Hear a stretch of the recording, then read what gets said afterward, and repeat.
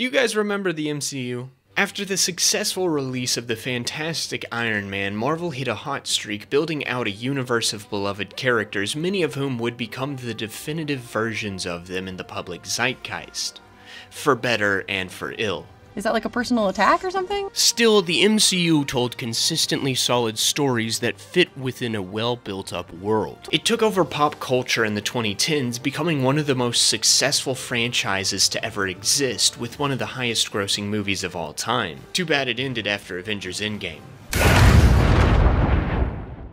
Okay, obviously I'm being a bit cheeky. Ever since 2019, it seems that the MCU has been on a decline both in quality and reputation. Hardly anyone cares about it anymore. I mean, the last MCU thing that I've personally seen was Shang-Chi, and that's only because I was out of town with nothing better to do. From what I've heard, there are some diamonds in the rough, but the overall consensus of the current MCU has been less than stellar to say the least. It's in these times of crisis that we often turn to better times to find comfort in nostalgia. And so today we're going to pull a Jerry Reed and talk about the good times. And not just the good times, but the best of times. We're going to talk about Daredevil. Matt Murdock was created by Stan Lee and Bill Everett and debuted in his own self-titled magazine in April 1964, going on to become one of Marvel's most successful characters. However, unlike many of his contemporaries, he did not fare that well outside the pages of the comics. There were 3 different failed attempts to give him his own TV show, but he did finally get a movie. Let's just say it didn't work out too well for him. When his film rights lapsed back to Marvel, they finally had an opportunity to make a proper adaptation of this character.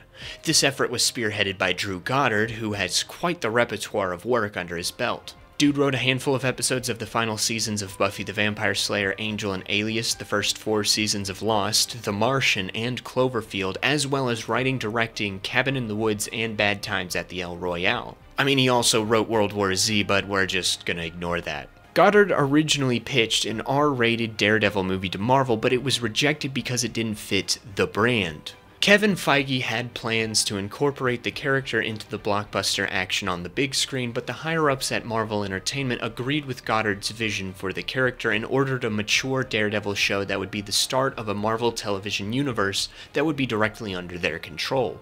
Hey, say what you will about those guys. They may be greedy, but sometimes they get things right, since this decision gave us arguably the best thing that ever came out of the MCU. This is a Daredevil retrospective. So Drew Goddard was originally going to be the showrunner for Daredevil, but he stepped away to direct the Sinister Six movie. Yeah, you already know how that worked out for him. His fellow Buffy and Angel writer Stephen DeKnight replaced him as showrunner for the season, and while it's noticeably grittier than the Buffyverse, Season 1 of Daredevil bears some similarities. It effectively serves as the origin story for the Daredevil persona, adapting Frank Miller's Man Without Fear run, and it really doesn't waste any time. The show opens up with Matt as a kid getting blinded in a car accident. I'm immediately endeared to Matt as we learn this accident happened because he saved an old man from being hit by a chemical truck. He sacrificed his own vision to save a man's life. We flash forward to the present where Matt attends confession with Father Lantum. He reminisces on his father's boxing career, highlighting the reverence he holds for Mad Jack Murdock. I love this monologue, and it provides a lot of great lines that define Matt's character. I'm not seeking penance for what I've done, Father. And I'm asking forgiveness for what I'm about to do. That line honestly goes so hard. I mean, it's not how confession works, but still, the line goes hard. So what is Matt about to do? He's going to go beat up some human traffickers. Okay, I think your priest might be fine with that. I mean, St. Nicholas pimp slapped a hoe for much less. I love how this guy's just watching all this go down while snacking. Though it doesn't exempt him from justice. However, Matt goes berserk on one of the goons, named Turk Barrett, after he tries to shoot the fleeing girls. She used to say, be careful of the Murdoch boys. They got the devil in them. It seems like Matt wasn't just referring to his dad. This fight does a great job establishing Matt's basic powers and skills while displaying the darkness hidden deep within him. The next morning, Matt's friend Foggy Nelson goes to bribe police officer Brett Mahoney with cigars for his mother in exchange for a tip-off to any interesting legal cases. You see, Matt and Foggy are avocados at law, fresh out of school looking to start up a practice. However, they disagree on the approach to law. Matt wants to defend only those he deems as actually innocent, while Foggy is an equal opportunity defender. you know, because a law practice costs money. But it seems like Matt is going to get his way as, across town, a woman named Karen Page wakes up in a pool of blood just as the police arrive to arrest her. Brett passes the case on to Foggy, and the law boys show up to take care of business. These detectives seem suspiciously pissed off that their murder suspect is getting representation. Karen seems to be the clear culprit, and more importantly, she doesn't have any money. I'm out of here. However, Matt uses his enhanced senses to deduce that she isn't lying. I really like how this power is shown through an over-the-shoulder shot with the focus on the ear with the person he's listening to in the frame. It's a really simple way to communicate what he's doing, combining it with the sound design shifting focus to the heartbeat over the dialogue. Foggy wants to take a plea deal while Matt is intent on proving her innocence, causing Foggy to question his judgment. You don't necessarily show the best judgment when beautiful women are involved. How would I even know if she's a beautiful woman? I don't know. It's kind of spooky, actually. But if there's a stunning woman with questionable character in the room, Matt Murdock's gonna find her, and Foggy Nelson is gonna suffer. This establishes one of Matt's biggest weaknesses: attractive women of ill repute. Don't worry, Matt, you're not alone there.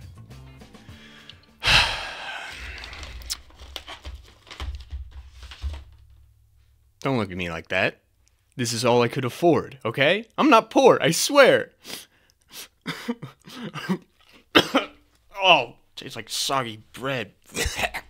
For Matt, this is specifically Electra Nachos, who will go on to show up in Season 2. It's pretty cool to see a show lay groundwork for plot developments in later seasons, which Season 1 of Daredevil goes on to do multiple times. Meanwhile, a mysterious man named James Wesley blackmails a prison guard via threatening his daughter's life into Epsteining Karen. Like, for real though. They even include cameras randomly going on the fritz. They do often say that life imitates art. Karen manages to ward off her attacker and survive. Matt and Foggy jump at this incident to push for her release. While the detectives from before are hesitant to appease them, they eventually do. I love how this small scene does a great job at differentiating these four characters.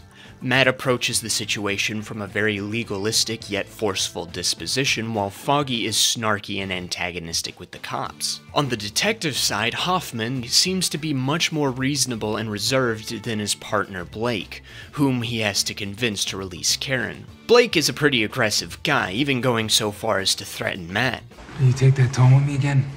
I don't care if you're blind. I'll kick the shit out of you. Dude's not doing a great job at hiding the fact he's the bad guy, is he? Karen goes free and spills the beans on why she's being targeted. She was a secretary for the financial head of the construction business Union Allied. One day, she received an email with a file called Pension Master, but it contained illegal transactions her boss was involved in. So, Karen invited the dead guy, Daniel Fisher, who worked in the legal department, out for drinks to tell him about the possible embezzling scheme. However, Karen was knocked out and woke up in his blood.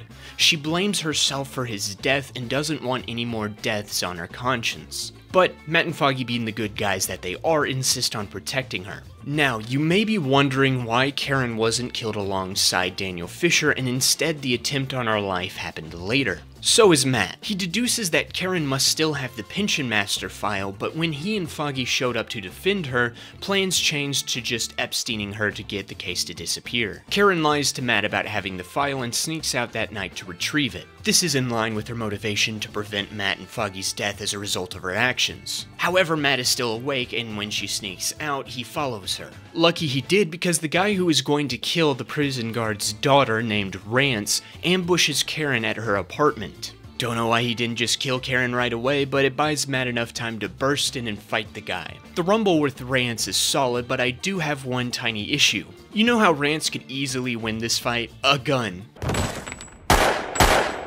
I get why Matt doesn't just use one. We learn that he's trained in martial arts and prefers that combat style, and I bet shooting guns frequently would be hell on a guy with super hearing.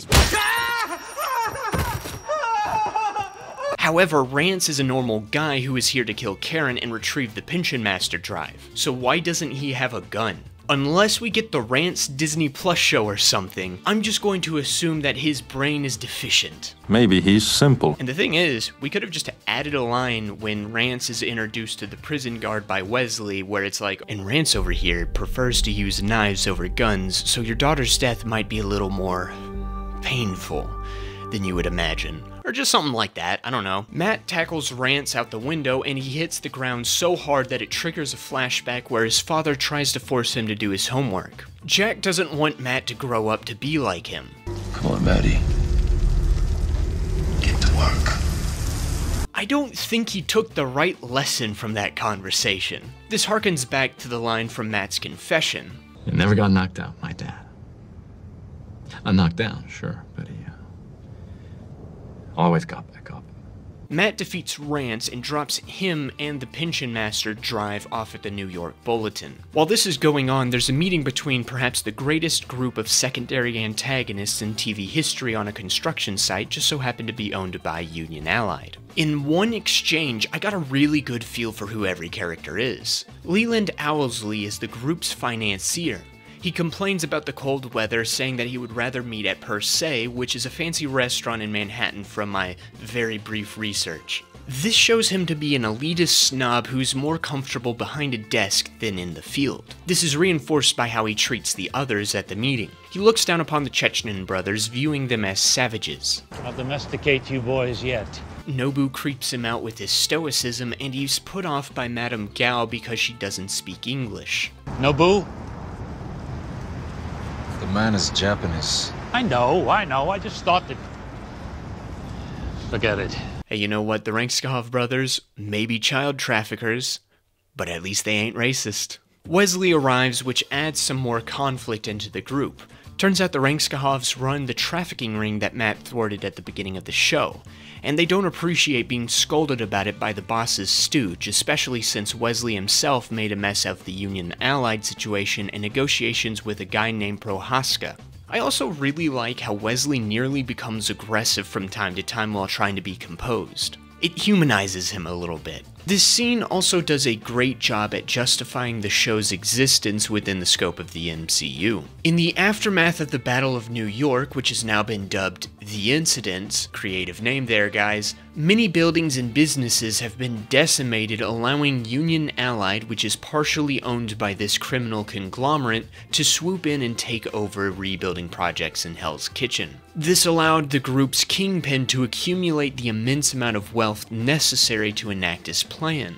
The incident also brought rent prices down, which is what allowed Matt and Foggy to buy their new office space. This show literally could not have happened if Loki did not invade New York and if the Avengers did not stop him. This implicitly connects Daredevil to the MCU, but it's allowed to be its own self-contained story. That's what the MCU used to be, and what it should have continued to be in terms of world building. Having stories that build upon the implications of previous stories while still being allowed to be its own thing. The next day, the Union Allied controversy is published in the newspaper, and Wesley moves to cover everything up. Karen's life is spared now that all the compromising information she has is out there, but Matt and Foggy are now in the eyes of Wesley's boss. Despite their win, there is still a greater war to fight. Karen's boss is killed, the prison guard's bail is paid, and his body is found by his daughter, and Rance gets Epsteined.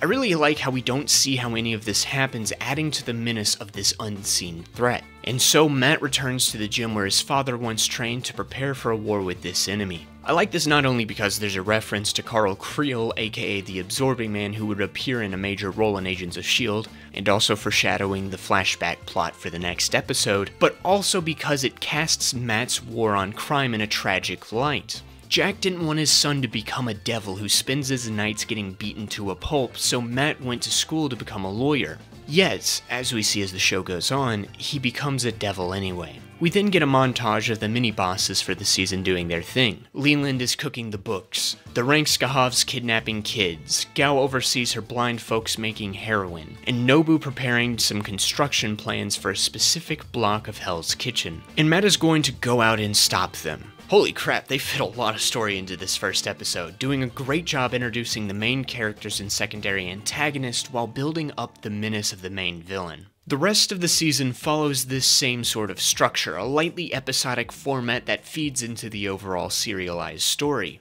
For example, episode 2, Cutman, follows the aftermath of Matt's failed attempt to save the boy who was kidnapped by the Chechens. He's brutally stabbed and found in a dumpster by a nurse named Claire Temple. The main plot of the episode follows these two as they help each other out. Your outfit kind of sucks, by the way. I'm gonna have to disagree with you there, Claire. This is a very practical homemade suit. It's all black, which is useful for sneaking around at night like a ninja. Plus, the mask is very unique in that it covers his eyes, which looks very cool in its simplicity. Matt can afford it since he's blind, while all other superheroes need eye holes because their eyes work. Eventually, Matt senses a man going door to door looking for him. He comes to Claire's door, introducing himself as NYPD Detective Foster. Claire convinces Matt to allow her to try a non-violent solution to this problem. He didn't believe you. Well, I guess it's Matt's turn to resolve this. Holy crap, Matt just killed that guy. Alright, I'm calling BS on that. That amount of blunt force trauma is definitely gonna kill a hoe. Anyway, Matt and Claire get at the very minimum, concussed Foster ready for some interrogation. As they prepare, Claire makes it known that Matt's brutality disturbs her. Why'd you help me, Claire? She explains that she treats people every day who have interacted with Matt, from the criminals he stops to the victims he's rescued. This has led her to believe in him and his mission. This is why I love her role in the episode. Claire is a random stranger who has seen the effects of Matt's war against crime, and it is inspiring hope among a fearful populace. Ironically, the devil within Matt is becoming a savior for those in need. This also coincides with what he tells Claire. You can't give in to the fear. If you do, men like this win. The man without fear is standing up to those who inspire it in others, and now it is inspiring others to stand with him. When Foster wakes, the two begin their interrogation. Matt uses his super hearing to determine whether or not the phony fuzz is lying. Here's where I'm going to have to interject and ask some questions. This power acts like a simplified lie detector, determining the truthfulness of someone's statement by listening to their heart rate. The issue is that this is an inconsistent methodology. You can easily calm yourself and lie without increasing your heart rate. Allow me to demonstrate. Game of Thrones had a good ending. Avengers Endgame is a great movie. I don't suffer from crippling loneliness that leaves me wondering if I'm ever going to... Okay, that got a little too personal. Plus, I just realized you guys couldn't actually see my heart rate, so you can't verify my claim. The point is, a person's heartbeat is not a reliable determinant of a lie. I'm surprised that Karen's heart rate wasn't all over the place earlier, since she just got arrested for a murder she didn't commit. In her case, extraneous circumstances could have easily caused her heart rate to increase randomly, leading Matt to dismiss her claims and leaving her to rot in prison. In Foster's case, he's a hardened Russian criminal who doesn't care about the fate of this boy, so why would his heart rate spike only when he's lying in response to Matt's questions? This just operates like pop culture lie detectors. They're unbeatable even though it's pretty easy to beat them in real life. This is not legal advice. I, Spidgy, am not to be held accountable for if any of you people get arrested and try to beat a lie detector and do not beat it. This will just have to be a given fact that Matt's lie detection powers are flawless, so as long as it behaves consistently, I guess I'll give it a pass. Thanks to Claire's help, Try stabbing him in the trigeminal nerve. Matt is able to get some information out of Foster, but he has to imitate Batman Begins to get the last piece he needs. Where were the other drugs going? I never knew. I don't know. I swear to God. Swear to me! Well, I guess it was smart of Matt to get some information at least out of the guy before he killed him. He'll live. Oh, come on! Are you serious? What, is this guy in...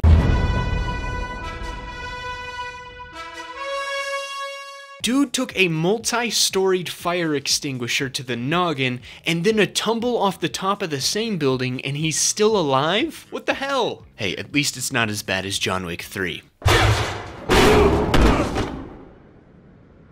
Anyway, Matt uses this intel to give us one of the best fight scenes in television history. This hallway scene is revered by basically everyone, and for good reason. I love the action in this show in general, but this fight scene is the show's action at its peak. I love how real it feels.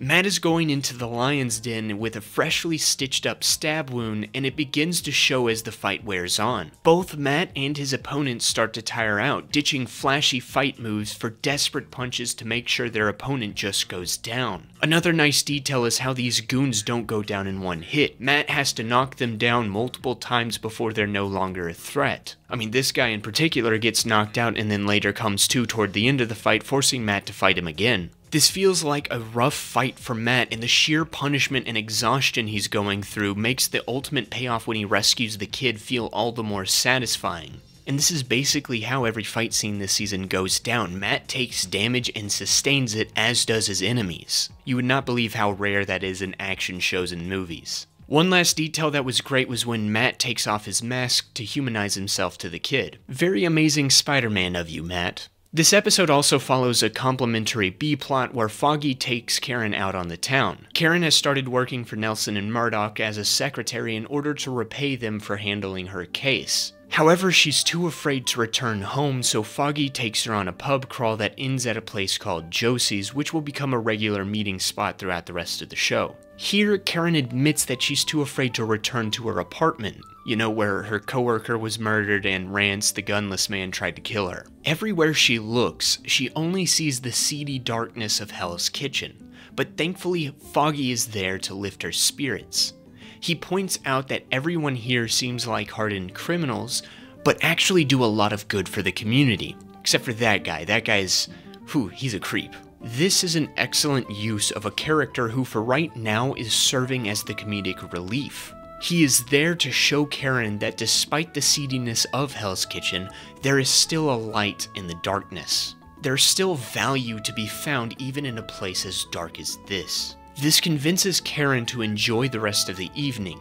The two march into the night with Foggy declaring, "This city's beautiful." This ties the entire message of the episode together in a nice little bow. The city is seedy, but it's still beautiful. There's also a flashback plot in this episode that I absolutely adore. It follows Battle and Jack Murdoch as he struggles to be a good father for Matt. After Matt becomes blind, Jack prioritizes his son's education over anything, even going as far as to try to learn Braille to support him. However, his boss, the Fixer, forces him into a rigged match with Carl Creel so that he can provide for Matt. The Fixer wants Jack to throw the fight in the 5th round, but Matt overhears this exchange and develops doubts of his father. He asks for reassurance of the phrase Jack always told him. Will you get up? Right, Dad? This motivates Jack to make his son proud. Just once. I want Matty to hear people cheer for his old man. But first, he bets all of his money on himself and arranges for the winnings to be placed in an account under Matt's name, and he calls his baby mama Maggie, who will show up later in the show, asking her to be there for their son. He wins the fight and takes in the crowd's chants, knowing that Matt is home brimming with pride. He knows his fate, but he's fine with it, knowing that he made his son proud. His body is found later that night, shot by the Fixer's goons. I think Jack Murdoch is a very underrated superhero parent. He's just a normal, down-on-his-luck guy trying to do right by his son, leading him to die for Matt's sake. I love his character, and it's probably the best part of this episode. The next episode follows Matt and Foggy as they defend a man named John Healy in court. What did he do to get there? All I wanted was to throw a few balls. Well, I guess he's kinda correct if you consider this guy's teeth as pins. This is one of my favorite cold opens of the show. John visits the bowling alley and approaches his victim. A one Mr. Prohaska takes out his guards and pulls a gun on him. A flashback reveals that John bought the gun from Turk, the trafficker from the beginning of the show, who assures him that the gun is perfect and will never jam on him. In the present, the gun jams, forcing John to bowl a strike in Prohaska's face. This gives us an excellent inciting incident for the episode that also pays off a small exchange between the Chechnans and Wesley earlier. It also is one of the most memorable deaths in the show that gives us a fun reference to John Healy's comic book counterpart, Alvin Healy aka Tinpin. Plus, the death just makes sense within the scene, as unlike Rance the Gunless Man, John actually tries to use a gun, but it jams, allowing for this uniquely brutal death. Wesley, wanting to get John off the charges quietly and avoid adding to the trail of bodies he's been leaving lately, hires Matt and Foggy, who are completely independent and clean, to represent him. In a character flip, this time, Foggy's moral convictions make him uneasy about representing this clear monster while Matt pushes for the case in order to get closer to Wesley's employer. I really like this moment where Wesley breaks down the duo's short legal history. It's a nice natural way to introduce some exposition while also showcasing the sheer power Wesley's boss possesses to get all this information. Plus, the fact that Matt and Foggy rejected jobs from a big firm in Manhattan in order to start a small one in their backyard shows their altruistic motivation for getting into law, making them more likable protagonists. Healy's case seems easy enough. Prohaska's men have lawyered up, and the bowling receptionist lady only witnessed Healy's rampage in its aftermath. However, Matt detects one of the jurors' distressed heartbeats during Foggy's opening statements. He follows her that night and discovers that she's being blackmailed. He batters the blackmailer in an attempt to reach his boss, but this kingpin of crime has insulated himself too well. The next day, the juror is dismissed, and Matt proceeds with his closing statement. Holy crap, the murder trial wrapped in 2 days? I have never heard of that happening before. Can that actually happen? I mean, I know there's not a lot of preliminary evidence to go through, but still, 2 days? Anybody with legal knowledge, please let me know on that. Anyway, despite Matt's best efforts, he finds out that the jury is still rigged to ensure it came back hung, which frees John from prison. Matt takes advantage of this and jumps John that night. After another excellent fight scene, Matt manages to force him into giving up who his boss is. Fisk! Wilson Fisk! Oh no, didn't Wesley say? We don't say his name. Well, it turns out John remembers that rule, and he decides to kill himself for those he loves. This is what works so well about this episode. Previously, the show has built up the idea that the kingpin of crime has his influence in every nook and cranny of Hell's Kitchen. There's nowhere you can hide from him.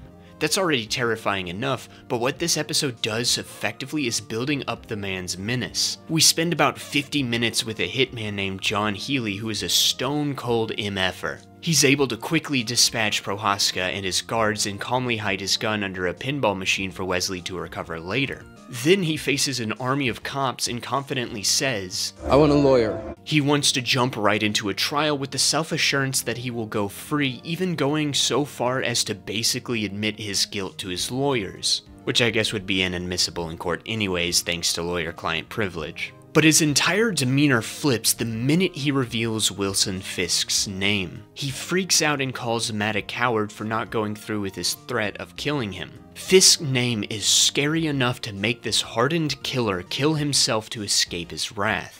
And then we cut over to the man himself doing one of the most innocuous things ever. Visiting an art gallery and looking at one of the most lazy paintings I've ever seen. Seriously, who would like this? I guess Wilson does, I think. I mean, he says it makes him feel lonely, so maybe not? Regardless, it resonates with him and he meets the curator named Vanessa, who will become a very important person to him. I absolutely love how the main plot of this episode builds up the fear Wilson instills, and when we finally meet him, he's awkwardly talking to a girl about being lonely. In the span of like 10 minutes, I've come to simultaneously fear him but also empathize with him. It's a very nice bit of writing. This episode also introduces the final member of the main cast, journalist Ben Urich, who is the guy who published the Union Allied story. Unfortunately, the story did not inspire the action or even the outrage necessary to cause significant change. His boss, Mitchell Ellison, wants him to only write civic stories that will actually sell newspapers, like The Color of a New Subway line, instead of cool stories about criminal conspiracies that may be tied to a masked man beating up Russians. I have no idea what the modern newspaper buyer is smoking, but I kinda want some of it. Give me that. What? Give me that.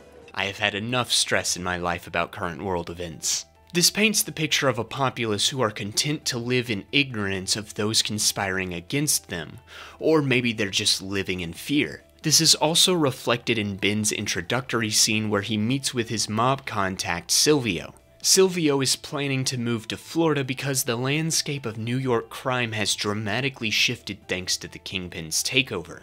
Used to be if you killed a man, you sent his wife flowers. Now they just send his wife with him. However, Ben resolves to continue the good fight while Silvio retreats. Ben becomes an even more admirable character when it's revealed that he's struggling to pay the insurance that is giving his wife the treatment that she needs. And he never resorts to underhanded tactics to get that done. His honesty and earnestness causes the people in his life to support him and help him. Despite the hardships in his life, he continues to pursue goodness, and sometimes the universe rewards him. The other B-plot of the episode follows Karen as she's pressured by Union Allied to sign another NDA. She's desperate to find someone to help her fight against this company, even going to Daniel Fisher's widow to ask her. However, Miss Fisher has already signed the NDA for the sake of her children.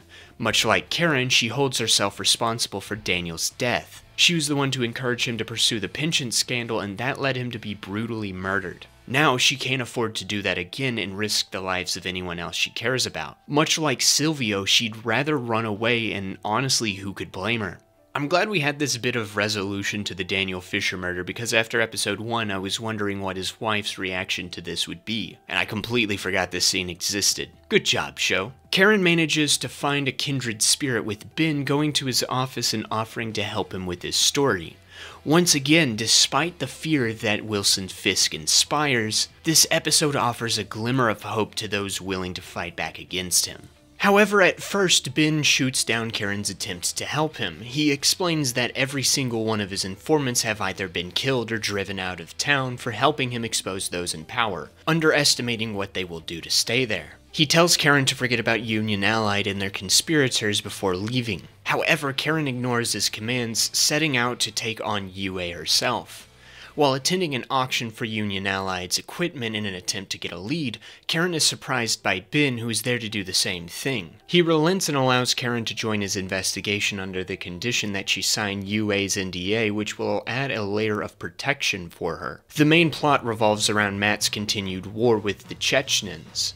With Prohaska dead, they are now free to take over his taxicab business for extra income and transportation for Gao's heroin. However, thanks to the continued interference from Matt, their income continues to be short of what Wilson requires. Wesley offers them some added protection, but Vladimir sees this as an attempted takeover, while his brother Anatoly seriously considers the offer. This is the primary focus of the episode, the relationship between Vladimir and Anatoly. After escaping from prison in Siberia, they pledge to go to America to live as kings. However, they are subject to yet another man who doesn't respect them. Vladimir's pride has caused him to become embittered, while Anatoly is realizing that one must have humility to achieve the life they want. Together, they make one final attempt to get a win against the masked man. They visit fake Foster in the hospital and inject him with epinephrine in order to question him. He tells them where Claire lives, and they raid her apartment, finding her friend Santino.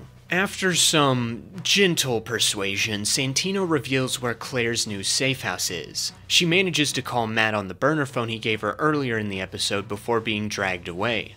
Matt arrives too late, but is able to get a lead from Santino about the Russians' new taxi company. We then get a really cool action set piece that places us in the perspective of the Russian crooks instead of Matt.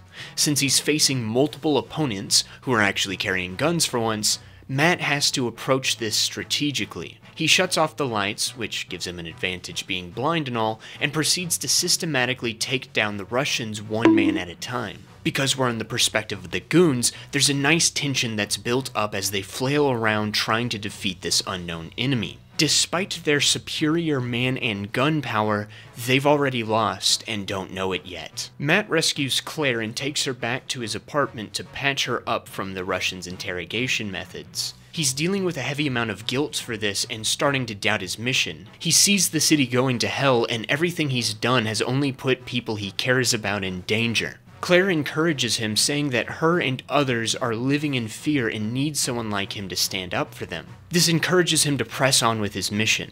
Back at the taxicab garage, the Rankskahovs find the aftermath of Matt's attack.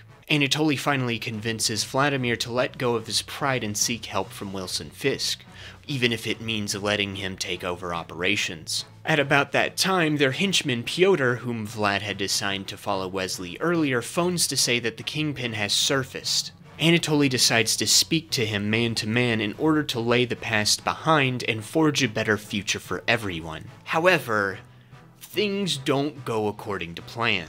You see, Wilson has spent this entire episode trying to woo art curator Vanessa, and I gotta say, I love how the show continues to build upon the fear Wilson instills among the citizens of New York, while it shows the man himself in the flesh being a socially awkward, love-struck weirdo.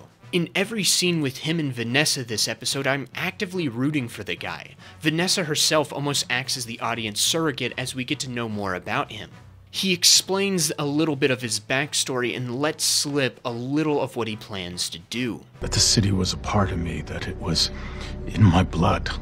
I would do anything to make it a better place. For people like you. This correlates with something that Matt tells Claire in the very same episode. I'm just trying to make my city a better place, that's all. With this simple parallel, the show establishes how similar our main hero and villain are without them even meeting yet. But in regards to the scenes with Wilson and Vanessa, it's a pleasant little love story. Unfortunately, it's broken when Anatoly crashes the pleasant evening, causing Fisk's guards, who take up like half of the people in the restaurant, to escort him out. Vanessa is a little perturbed by this and ends the evening, unsure of if she wants to indulge in a second date. I went out with you because there's something different about you. Yeah, Wilson ain't like the other boys. Normal fellows will try to rizz a girl up by buying her nice things or publicly embarrassing her on his dumb podcast, but Wilson's the type of guy to decapitate a man's head with a car door if he ruins your nice evening. You embarrassed me. Embarrassed me in front of her. This scene is absolutely great. Anatoly thinks he's being honorable in his actions, approaching Fisk face to face to hash out their differences, but instead he ruined a nice dinner that was important to the Kingpin. Wesley hypes his boss up with a monologue about how the past is never forgotten before we are shown exactly why Wilson Fisk is so feared in New York. He'd like to have a word with you.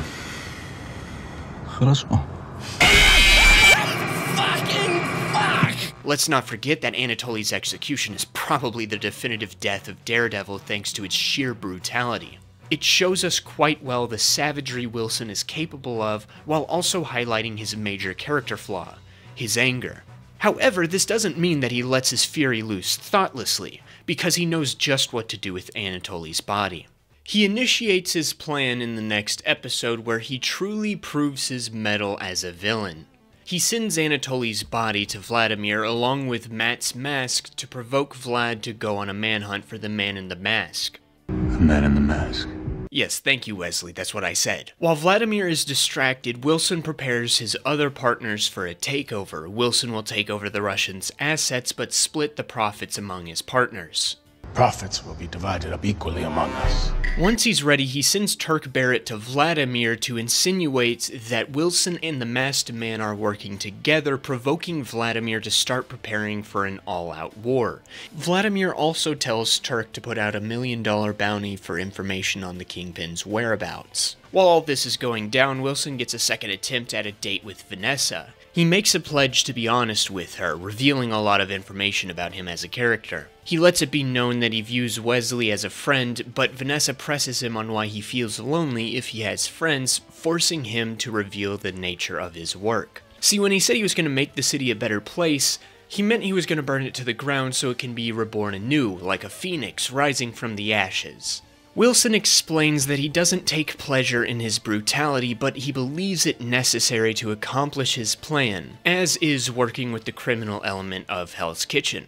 However, he promises that they will get their comeuppance. He has his maitre d' Cecil call in the bounty, causing Vlad to bring all of his men for a raid. Gao sends her blind drug men to the Russians' warehouses where they commit a Boston bombing, except for, you know, it's in Hell's Kitchen. So a Hell's Kitchen bombing.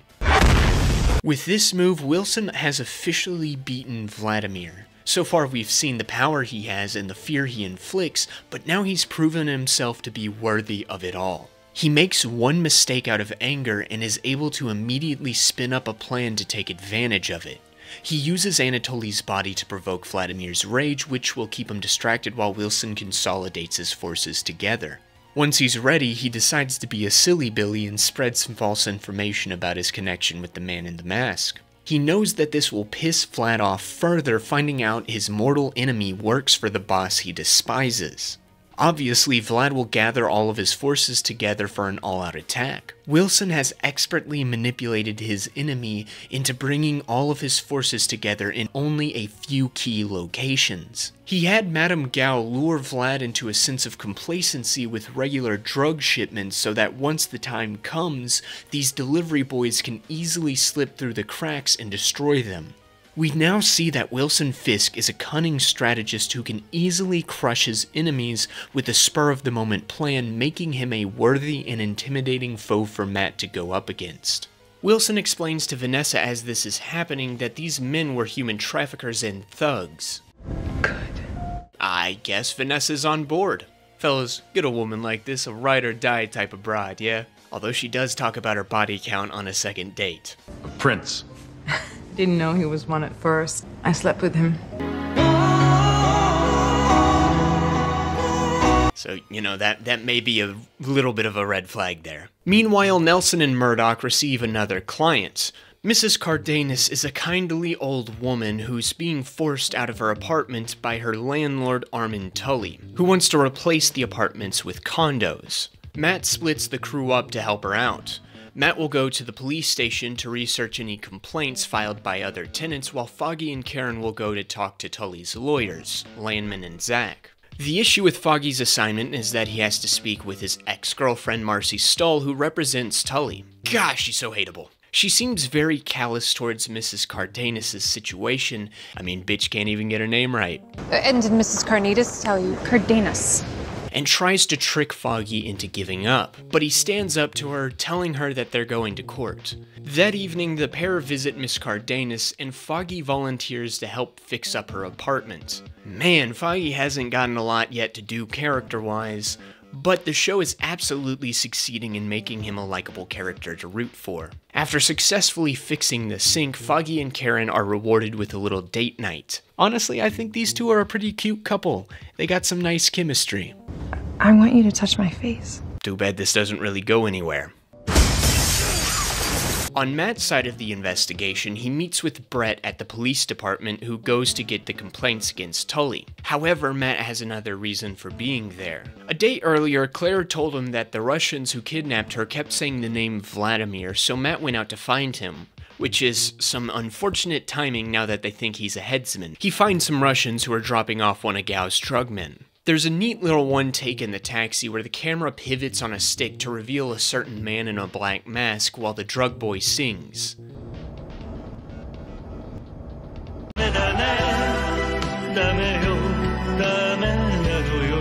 I love how the one-er cuts the minute drug boy gets shot. It's a neat little bit of editing right there. After a fight, Matt is only really able to dispatch Pyotr when the cops arrive. At the police station, Pyotr is conveniently being interrogated while Matt waits for Brett. Like seriously, why did they wait all night to interrogate a drug-smuggling, child-trafficking, murderous gangbanger? Did Hoffman and Blake just like call dibs and sleep in late?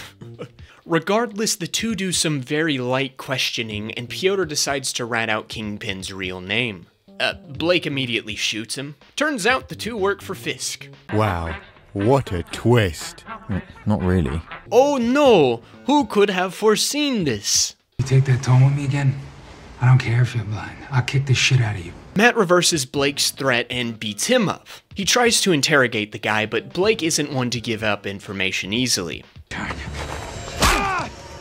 So Matt elects to just steal his burner phone. Claire finds a list of addresses for all the Russian strongholds, so Matt uses them to track down Vladimir. There's also a subplot around Claire falling in love with Matt, but she can't bring herself to commit to a man who has forced himself to become a devil to fight demons. The romance pretty much ends after this episode, so it doesn't really matter. Anyway, Matt tracks Vlad down right as Wilson initiates his plan. The two manage to survive the explosion and have a confrontation. Matt just starts wailing on the guy, but he's interrupted by the police, led by a guy named Officer Corbin. It seems like Blake wasn't the only one to receive those addresses. Matt initially allows the police to detain him, but when he realizes that these are dirty cops planning to kill everyone there, he springs into action, taking them all out and running away with Vladimir. This kicks off a massive manhunt for the two. They coop up in a condemned building so Matt can patch Vladimir up from a bullet wound he received. I really like these two's interactions. Matt is just trying to get some intel on Fisk, but Vladimir is openly hostile towards him. Suck my dick.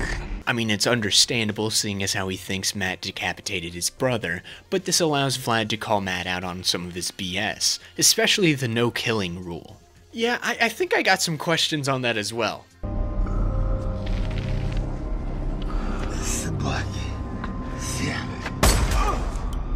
He points out that his buddy Foster would probably prefer being dead than being in a coma from extreme cranial trauma.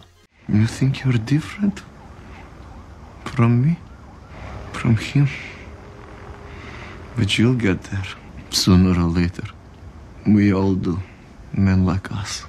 I may be inclined to agree at this point. Anyway, Matt has to cauterize Vladimir's gunshot wound with some guidance over the phone from Claire. However, since the process is obviously a painful one, old Vlad screams like a little bitch. Anyway, these screams alert a nearby rookie cop. He calls it in and investigates. Matt jumps him and tries to get him to call in an all clear, but being the nice young officer he is, he confirms Matt's location before getting knocked out. Hey, you know what? Can't blame the guy. I mean, he's one of the few good cops in Hell's Kitchen, and for all he knows, Matt is the bad guy, seeing as how he jumped some of his fellow officers. He did a good job tonight. I hope he has a long and happy career. Alright. Well, now the cops know where Matt and Vladimir are, and they surround the building. Hoffman and Blake, of course, immediately show up and take over the scene. Hoffman calls this in to Wesley, and he and Wilson make plans to kill Matt and Vlad. Wilson wants to take care of this issue as soon as possible. It's bad enough that Vladimir is still alive, but the others will become restless with his temporary failure. Now that Vlad and Matt have been located, he wants them both dead as quickly as possible. However, there's a bit of a complication. Ben deduced the same thing Matt did last episode about the Russian bases and has shown up on the scene. If Fisk's private police force indiscriminately murder everybody in that building, Ben will be able to report their corruption to the city. Now, they could also kill Ben, but I guess that would complicate things a little further. Instead, Wilson has a different plan. To set the stage, he brings in the media as his step one. Back inside the building, Matt is having a little bit of luck with Vlad. He reveals how Fisk roped him and his brother into the big criminal organization, but then he starts to trail off after saying he'd reveal the name of Wilson's accountant. Matt leans in to catch what he's saying, allowing Vladimir to suddenly attack him, leading them to crash through the unstable floor. Matt, dude, why the hell did you lean in? You have super hearing, my guy. We've seen you be able to hear things from 3 floors down, hear a hairline fracture inside of somebody, and in this very episode you've been able to hear everything happening outside of the building. Just use your super hearing to hear what he's saying. Leaning in just allows him to attack you. Down below, Vladimir dies, but Matt is able to bring him back to life, causing Vlad to mock him further. Outside, Wesley retrieves a police radio while Blake uses the arrival of a SWAT team to tell everyone to swap radio channels. This enables Wilson to call the rookie's radio, which is now in the possession of Matt. This is the first time our main protagonist interacts with the main antagonist. Wilson gives Matt the classic, "We're the same, you and I, Spider-Man." However, instead of proposing a team-up, Wilson is noting these similarities to explain why he has to kill Matt. Both of them are idealistic men working outside of the law in order to make their city a better place. Their methods interfere with each other, and neither of them will deviate from their will. Like Vladimir will point out later, this can only end with one of them killing the other. However, Wilson offers Matt an out. All he has to do is kill Vladimir to go free. Obviously that goes against Matt's rules, so Wilson enacts his plan. He sends surveillance footage of Matt's fight with the corrupt cops to the local news stations in order to paint Matt as this deranged criminal who's holding a cop hostage with the leader of the Russian mob. I do have a question though. How is this possible? Like, it's pretty convenient that the building that somehow survived being next door to a massive explosion happened to have a working security camera pointed directly at Matt at this moment. It's not impossible, I suppose, but it's a little bit of a stretch. Wilson also positions a sniper on the building across the street to shoot some of the cops on site to stir up hysteria. I'm very surprised that Ben doesn't at all question why the shot came from a different building than the one the man in the mask is currently holed up in. But I guess he was caught up in the hysteria with a guy getting shot in front of him and all. This is also blamed on Matt, by the way. Blake is also targeted by the sniper since Wilson is miffed at him for losing his phone to Matt earlier. This spurs the SWAT team to raid the building. Matt finds a storm grate that leads to access tunnels below, and Vlad helps him remove it, intent on not dying on his back.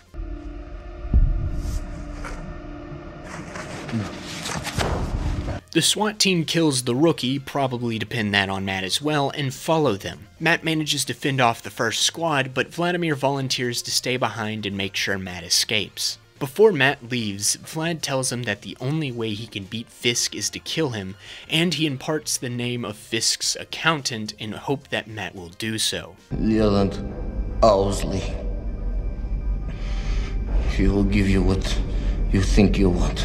With that, Vlad goes out in a blaze of glory while Matt escapes. Despite being a human trafficking, serial murdering, child kidnapping gangster, the show succeeds in making Vladimir kind of likable. He's a man who wanted to make a better life for himself and his brother, but his pride and arrogance led him to become subject to a man who doesn't respect him, with that man eventually becoming his enemy. He's by no means a good person, but the show does a good job at making him feel like an actual human being despite being one of the biggest pieces of crap imaginable. There's also a little B-plot that follows Foggy and Karen taking Mrs. Cardenas to the hospital where Claire happens to work. Foggy realizes he's also injured, and while he's being treated, he sees Wilson's propaganda and buys into it, which will set up conflicts between him and Matt for a little bit. Foggy brings his opinions on the Man in the Mask to work when he gets out of the hospital. Once he's worn himself out on the subject, he tries to ask out Karen for a second date, but she's a little busy that night. Batting practice, you and me, Chelsea Piers, what do you say? Or not. Totally cool.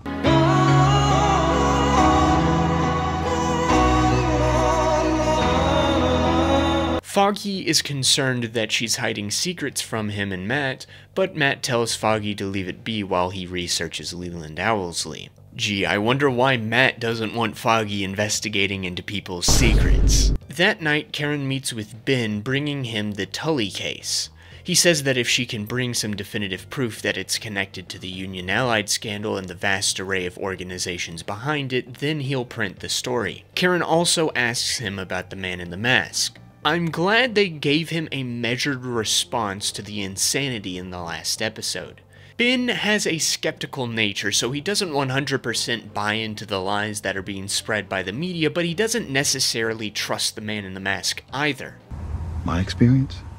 There are no heroes, no villains, just people with different agendas. Karen's next stop is Miss Cardenas' apartment to gather some information. Tully's in the wind, but Karen is able to get a description of the thugs that carried out his orders.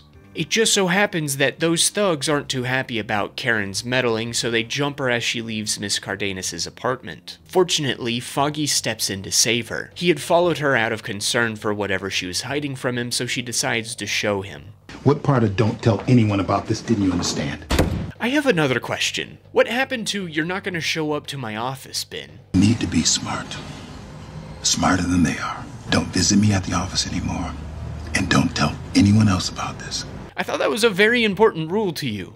And honestly, a very smart one, but I guess we gotta officially introduce Foggy to the conspiracy board. While all this is happening, Matt finds Leland as he meets with Nobu. Leland is understandably a little jumpy after all that's happened with the Chechnans, so he wants to form an alliance with the mysterious Japanese man. However, Nobu is more of an every man for himself type of guy, so he rejects the offer. Matt jumps Leland, wanting some information on Fisk. He's startled, however, when he hears the familiar sound of a guiding stick tapping the ground, allowing Leland to tase him and escape. Enter Stick. Hey, that's the name of the episode.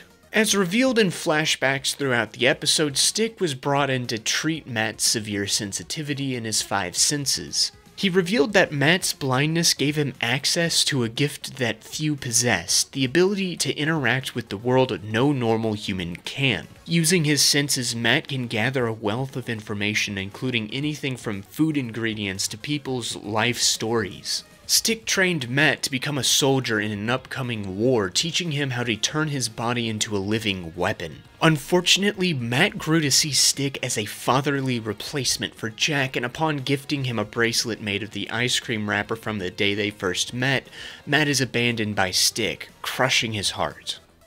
And his bracelet. Now, Stick has returned to New York. He's been tracking down a dangerous weapon called the Black Sky. Thanks to some persuasive methods, Stick has discovered that the Black Sky is going to be delivered to Nobu here in Hell's Kitchen. Whoever Nobu works for, that is who Stick is warring against. The Black Sky will apparently be used to destroy all of New York, and Stick wants Matt to help him destroy it. And in the process, this will also be a blow against Fisk. Matt reluctantly agrees, but only if Stick promises not to kill anyone. I swear I will not kill anybody. Pussy. Much like Vladimir, Stick tells Matt that he can't commit to half measures when trying to save Hell's Kitchen. The only way he can win is to cross that line. Regardless, he commits to Matt's request and they proceed with the mission. At the docks, Stick tasks Matt with taking out the guards while he handles the Black Sky. Matt once again systematically takes out Nobu's goons. Don't know why no one was alerted by this guy splashing into the water. They must be some deaf-ass ninjas. It's revealed that the Black Sky is a child, and not wanting to be an accessory to murder, Matt prevents Stick from putting an arrow into the kid's heart. This alerts the guards to Matt's position, and while he's busy with them, Stick slips off and kills the Black Sky. How exactly was this kid a threat? I kinda wish it was explained the danger this guy posed to New York. Is he a mutant, a walking nuke? Was he going to grow up to become the next big dictator? Why was it so pertinent to kill a kid? I get that Stick's all like, The mission. and I would understand if the Black Sky ended up being like the freaking Infinity Gauntlet or something, but this is a child. You kinda have to justify killing it if you want to make this action a morally gray one. And yes, I understand that the Black Sky stuff is going to be expanded upon in the Defenders series, but that is also like 4 or 5 seasons from now. I would kind of like at least a hint of an explanation in this show. Matt is just as pissed about this and attacks Stick back at his apartment. After over a decade, Matt is able to finally beat his teacher and kicks him out of Hell's Kitchen. As a consolation prize, Matt also gets Stick's respect, for whatever that's worth. The fight destroyed Matt's apartment, and as he cleans up, he finds the bracelet he tried to give Stick all that time ago, indicating that Stick may have a heart after all. This recontextualizes Stick's conversation with Matt earlier. He scolded Matt for living a comfortable life full of nice possessions, a good job, and close friends. He told Matt to cut the people he cared about out of his life in order to protect them and to become the warrior needed to win the coming war. It seems like Stick did the same thing when he left Matt, making him a much more complex character than just some blind guy who beats up children and kills others. Yes, he's a bit of a dick who emotionally destroyed a kid and stole his inheritance, but it's possible he did this because he was scared that he actually cared for his child soldier, and just, I guess, needed the money. This action was to keep himself on his warpath, and in his own mind, keep Matt safe. Stick is a solid character, and I can't wait to see more of him, as well as this scarred up dude Stick reports to at the end of the episode. What? He doesn't come back for the rest of the show? He's not even mentioned at all? Alright, cool. Matt comes into the office the next day to find out about Foggy and Karen's investigation. He forces his way into it and tries to keep them safe by only investigating through the legal pathways. During their investigation, the name Confederated Global Investment, the company that hired Nelson and Murdoch for John Healy's case, pops up in some documents. One of its subsidiaries is Westmeyer Holt Contracting, which is doing a similar scheme that Tully was pulling on Mrs. Cardenas. Before they can dive too deep into it, news breaks that Detective Blake has woken up from his coma after getting shot, so Matt goes to interrogate him. Before he gets there, Blake is poisoned by his partner, Hoffman. Matt manages to knock Hoffman out and gather the information he needs. Based on the good words of Karen and Foggy, Matt decides to trust Ben Urich to take the information to the public.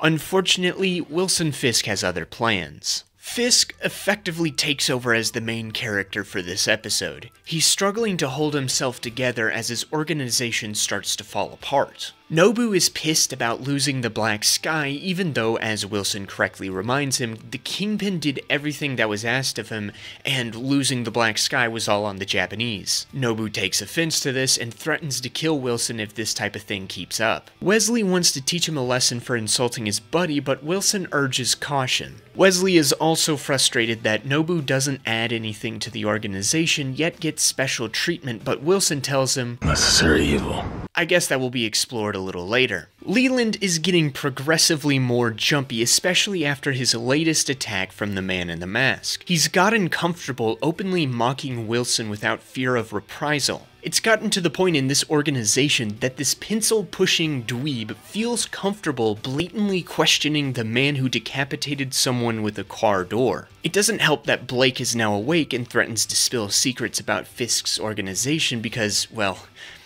I don't think he appreciates getting shot. The situation is further complicated when they find out that the cops guarding Blake's room aren't on the take, so their only option to take Blake off the playing board is to have his partner Hoffman do it. This scene really made me feel for Hoffman. Daryl Edwards does such a great job at displaying the pain Hoffman is going through when making the decision to kill his partner. They have been friends for over 30 years, and now he's being asked to kill a man he's known since they were children. But, you know, with some bribery, Wilson is able to push Hoffman to go through with it. After being attacked by the Man in the Mask, Hoffman is able to place blame for Blake's death on him and get away with murder. Unfortunately for Wilson, though, his troubles keep piling on. Madame Gao interrupts his morning routine the next day. While she respects him for the kindness he's extended to her and for playing dumb by pretending not to speak foreign languages, she too has grown concerned about their organization. She sees him making the same mistakes as the Russians. He's grown sloppy and emotional, causing him to make mistakes, such as allowing the location of his home to become known to Madame Gao. She warns him that if he doesn't put his house in order, he'll be cut out of the organization.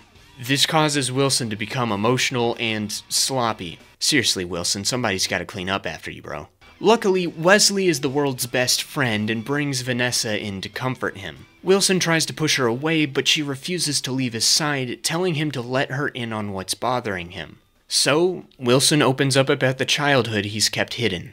Wilson Fisk grew up in the poor neighborhoods of Hell's Kitchen. His father Bill had big plans. He wanted to run for city council and accept bribes in order to move into a nice neighborhood and provide a decent life for himself and his family. What a stand-up guy. Bill is tired of people looking down on him and being subject to bullies, and he wants to make sure Wilson grows up to be the same way. Unfortunately, he loses the race and becomes a laughingstock to some of the local community members, like Bernie here. Bernie was knocking down Bill's campaign signs and beat up Wilson when the kid confronted him. Bill uses this as a learning opportunity. Kick him. Wilson is not too thrilled about curb stomping a peer, so Bill puts him in timeout, telling him to stare at a wall and think about the man he wants to become while he goes to talk to mob boss Rigoletto to sort out the loan he was given for his campaign. This is the same Rigoletto that Silvio worked under before Wilson took over in the present. However, his wife Marlene is fed up with the disastrous path he's leading his family down. Thinking that Marlene is just like everyone else who's put him down, Bill starts beating his wife until Wilson decides to finally take a stand against his father. You believe this kid? He gets that shit from you. Oh, fuck. I can't believe you've done this. Marlene tells Wilson to grab a saw so they can chop up and dispose of his body. And thus is the tragedy of Wilson Fisk. He was the son of a man who was maligned and put down by society, becoming subject to mob bosses and those richer than him. He was fed up with being afraid and in turn became a monster who ruled over his family with violence and abuse, weaponizing the very fear that was instilled into him. Now, Wilson has used the same tactics as the kingpin of crime. In fact, the reason he wears Bill's cufflinks is to remind him that his brutality and fear has a point. That he isn't his father, being cruel for the sake of cruelty. Every act of brutality that Wilson takes, he likes to think is a deliberate step towards a greater good, and not just fueling a primal desire. But now he questions whether or not he's become the very monster he wanted to avoid becoming. The man with the mask threatens to expose him and his allies are turning on him, so Wilson wonders if he should roll on his back and accept it. However, Vanessa is there to reassure him that he isn't like his father, and he can effect great change in Hell's Kitchen. With this woman by his side, Wilson announces his presence at a press conference just as Ben is writing an expose on him, foiling his enemies yet again. There's a neat repeated scene throughout the episode that follows Wilson as he goes through his morning routine. He experiences a nightmare of his father and then looks at Rabbit in a snowstorm to calm himself down. Now that I get a good look at it, the painting looks pretty similar to the wall he was staring at as a child. I think this recontextualizes why Wilson connected to this painting so much. It doesn't so much make him think of the man he wants to become, but rather think of the man he doesn't want to become. The next step of Wilson's morning routine is making an omelet while listening to JS Cello Suite No. 2. After enjoying his homemade meal, he picks out one of his mini black suits to wear and attaches his father's cufflinks. The shadow of his younger self in the mirror is a reflection, pun 100% intended, of how Wilson's entire life has been defined by his fear of becoming his father. The next time we see the morning routine, Madame Gao is interrupting, showing how the fear of his past is making him sloppy enough to allow him to be found. The king's castle has been compromised and the privacy Wilson has carefully maintained has been breached. Then, with his newfound confidence in Vanessa, Wilson's morning routine changes. Instead of staring at his painting, he stares at her. She picks out a lighter gray suit for him to wear, and she gives him new cufflinks. This change indicates that Wilson has grown past the fear of becoming his father and now strives to be worthy of the woman he loves. That's the kind of man he's going to become. We then shift the spotlight to our main protagonist. Matt's main struggle right now is whether or not he should kill Fisk. Both Vladimir and Stick have told Matt that the only way he can win this war and save this city is to kill him, and now Matt is thinking they might be right. He seeks guidance from Father Lantom. Do you believe in the devil, Father? Do you believe he exists? In this world, among us.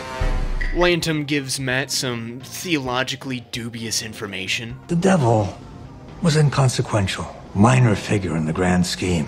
I mean, the Bible makes a pretty big deal about Lucifer being the enemy, but whatever. He tells us sheep of a time he saw the devil in the eyes of man. This is pretty much setting up the idea that there are people out there who are pure evil, but the question is whether or not Fisk is. Meanwhile, the investigation into Fisk has hit some obstacles. Hoffman is in the wind after killing his partner. Fisk is a partial owner of Confederated Global, but the tenement scandal that its subsidiary is involved in can't be pegged on him. Officially, Tully has owned those buildings until yesterday, and now he's on an island somewhere with no extradition laws. Mrs. Cardenas comes by to reveal that Fisk has doubled the offer for her to leave her apartments, but Foggy encourages her to hold out and gather fellow tenants to fight against him. However, Matt worries that the fighting back may make the situation worse. He decides to try something different, investigate Fisk's allies. Hey, if it ain't broke, don't fix it. Leland is heavily guarded thanks to the incident from a few nights ago, and Wesley just seems to be a corporate suit, so Matt narrows his focus down to the woman, Vanessa. He visits her art gallery in order to get a better sense of his enemy. While he's window shopping with Vanessa, the man of the hour arrives. Man, the tension between these two is palpable. Matt struggles to keep it together, but he does learn a couple of things about Fisk. He truly believes he's making the city a better place, and he has someone he loves and who loves him. This furthers Matt's crisis of conscience, driving him back to Father Lantom. He tells the father about his meeting with Vanessa, and Lantom notes that people are complex, which is why vengeance and judgment are best left to the Lord. He provides some very pertinent insight for Matt to dwell on. Are you struggling with the fact that you don't want to kill this man, but have to? Or that you don't have to kill him, but want to? I don't believe you went to see this woman for insight into how to kill a man. I think maybe you went looking for a reason not to. Matt receives some mixed news upon returning to the office later. Good news, everyone! Foggy and Karen have identified the guys who jumped them a couple episodes ago, but the bad news is they've disappeared. Good news! Good news! Nelson and Murdoch officially have their own plaque. Bad news. Mrs. Cardenas is dead. The official report is that she was stabbed in a mugging by a junkie, but Matt is highly suspicious of this. He brings up his suspicions at the impromptu wake at Josie's bar. Foggy and Karen seem to buy the idea that Fisk was somehow behind this, but they don't know what to do. Suddenly, Fisk appears on the news to make a statement about Mrs. Cardenas' death. He calls out the man in the mask and the disease of fear he's spreading throughout the city, holding him directly responsible for her death. This sets Matt off and he goes out to find Fisk. He beats his way across Hell's Kitchen until he finds the junkie who killed Mrs. Cardenas. He points Matt in the direction of Pier 81 where he was paid to do the deed. But as it pretty obviously turns out, it's a trap. See, thanks to the loss of the Black Sky, Nobu's bosses have been pressuring him to finish their building project, which in turn piles pressure onto Wilson. The issue is that one of the tenements has been resisting his offers to move out, which happen to be Mrs. Cardenas and her neighbors. Fisk thinks it will only be a matter of time before he can get them all to move out, but Nobu has run out of patience, so Fisk makes a deal that he'll accelerate the evictions if he takes care of the man in the mask. However, the guy has been pretty inactive as of late, so Fisk uses the masked man's weakness for women and children to lure him out. Although, to be fair, I think most normal people have sympathies for any woman or child in need. So, you know, pretty obvious thing to pinpoint. The junkie gets paid to kill Mrs. Cardenas, which would naturally cause the man to recklessly look for him while also shutting down the uprising from the tenants, allowing the building project to move forward. However, Fisk secretly plans to let Nobu and the man in the mask take care of each other to get rid of both of them. Nobu almost beats Matt with his Kyoketsu Shoge, but Matt is able to throw him into a barrel of alcohol and burst the light bulb above him to catch Nobu on fire. See, martial arts is not very effective against good old American alcohol. The fight scene in and of itself is pretty solid, though I'm not a fan of how it's randomly edited in between scenes throughout the episode. As Matt enjoys his Japanese barbecue, hey, looks like you were able to kill somebody. Good job, Matt. Fisk reveals himself to thank Matt for taking care of Nobu for him. He explains that Mrs. Cardenas' death was part of a plan to lure him out, causing Matt's fury to boil over. I'm gonna kill you. Matt just killed a guy, granted inadvertently and in self-defense, and now he's resolved to murder the devil. Unfortunately, he's taken quite a bit of damage from his fight with Nobu, so Wilson makes quick work of Matt. It's disappointing. Bro, what did you expect? My guy over here is so cut up he can barely stand. Of course you are gonna beat him. He leaves Wesley to shoot the man in the mask, but Matt manages to escape. I'm not gonna lie, I kinda wrestled with whether or not this was a dumb decision by Wilson. Like, yes, it's objectively stupid to have your enemy at your feet and then just walk away to let your lackey take care of him. But does this fit in with Wilson Fisk's character? We know that he's not a fan of cruelty for cruelty's sake, and whenever he strategically has someone killed, it's usually as quick and painless as possible. Okay, granted, that one was a bit of an exception, but in his defense, he was very mad that his date got interrupted. Anybody would do the same thing. Your Honor, my client was big mad, so I think an exception can be made here. Plus, it's been shown that he shares a level of respect with his adversary, so perhaps he didn't want Matt to suffer any longer, so he's granting him a quick death. Or maybe this was a lapse in judgment, I don't know. Meanwhile, Foggy and Karen are left alone at Josie's. We get a nice reversal of their drinking scene from episode 2. This time, Foggy is wallowing in hopelessness, seeing a city in decline. He blames himself for Mrs. Cardenas' death in the same way Karen had blamed herself for Daniel's, and now it's Karen's turn to provide motivation to move forward. She tells him that they can't bring Mrs. Cardenas back, but they can make those who killed her pay. Once again, like in episode 2, Foggy drunkenly goes to Matt's apartment in the middle of the night. This time, however, there's a crash inside, and Foggy bursts in to see what happened, coming face to face with the man in the mask. The man collapses, and Foggy starts to dial 911, but notices something familiar about him. He hangs up and removes the mask to reveal his best friend. Yeah, I know this is an old meme, what's it to you? I used the Dama Dame meme like 20 minutes ago, where were you then? Shut up. Holy crap, this meme was uploaded when I was in kindergarten. Feels so old now. Matt wakes up the next morning to find that Claire had swung by overnight to patch him up. He finds a not too happy Foggy waiting for him. Despite being angry about the dishonesty, Foggy covers for Matt when Karen calls. In exchange for continuing his lie, he wants to know everything, and so Matt divulges everything. How his powers work, how he learned to fight, and even how he started his crusade against crime. After multiple nights of listening to a city full of crime, Matt eventually broke. One night he heard a man abuse his daughter, so he called child services. Unfortunately, the man was able to weasel out of an arrest, leading Matt to take the law into his own hands. He beat the guy into a coma and slept soundly. However, Foggy ain't buying it. This occurred after Matt and Foggy left Landman and Zach long after Stick abandoned Matt's training, meaning that Matt didn't just get fed up one night, but was training in preparation of ruthlessly beating men up night after night. Foggy's afraid that this is something Matt enjoys. I mean, I can't say I blame him. I'm doing this because I enjoy it. I also can't blame him for feeling hurt. This isn't like finding out your nerdy best friend is Spider-Man. There are severe breaches in trust we're dealing with here. Foggy's best friend has been operating under the pretenses of being completely blind when, from a certain point of view, he can actually see. Not just see, but his enhanced senses allow him insights into people's pasts and even a level of insight into what they're thinking. Matt's lie detecting strikes particularly close to Foggy's sensibilities. Not only does he find it intrusive, but he realizes that every time he's lied to Matt, Matt has just played along in the farce. To Foggy, the man he has come to know as his best friend is a complete lie. Matt has even gotten him and Karen involved in the crusade against Fisk, putting them in danger against their wishes. This all culminates in a final heartbreaking exchange. The city needs me in that mask, Foggy. Maybe you're right. Maybe it does.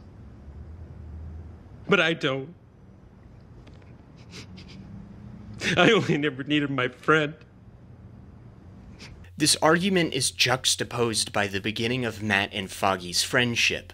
From their first time meeting, to pledging to become lawyers together, to quitting Landman and Zach due to moral convictions, to deciding to open their own law firm. We see the trust that is built up between them to the point where Foggy is willing to quit his dream job to follow Matt in an independent practice. The plaque that Foggy drew on the napkin at Josie's represents their trust, and in one night that trust is broken.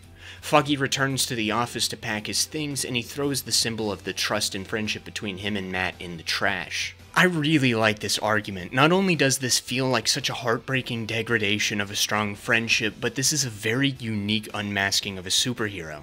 I mentioned Spider-Man earlier, let me go back to him. When Ned Leeds finds out his best friend is Spider-Man, he's elated and becomes his guy in the chair.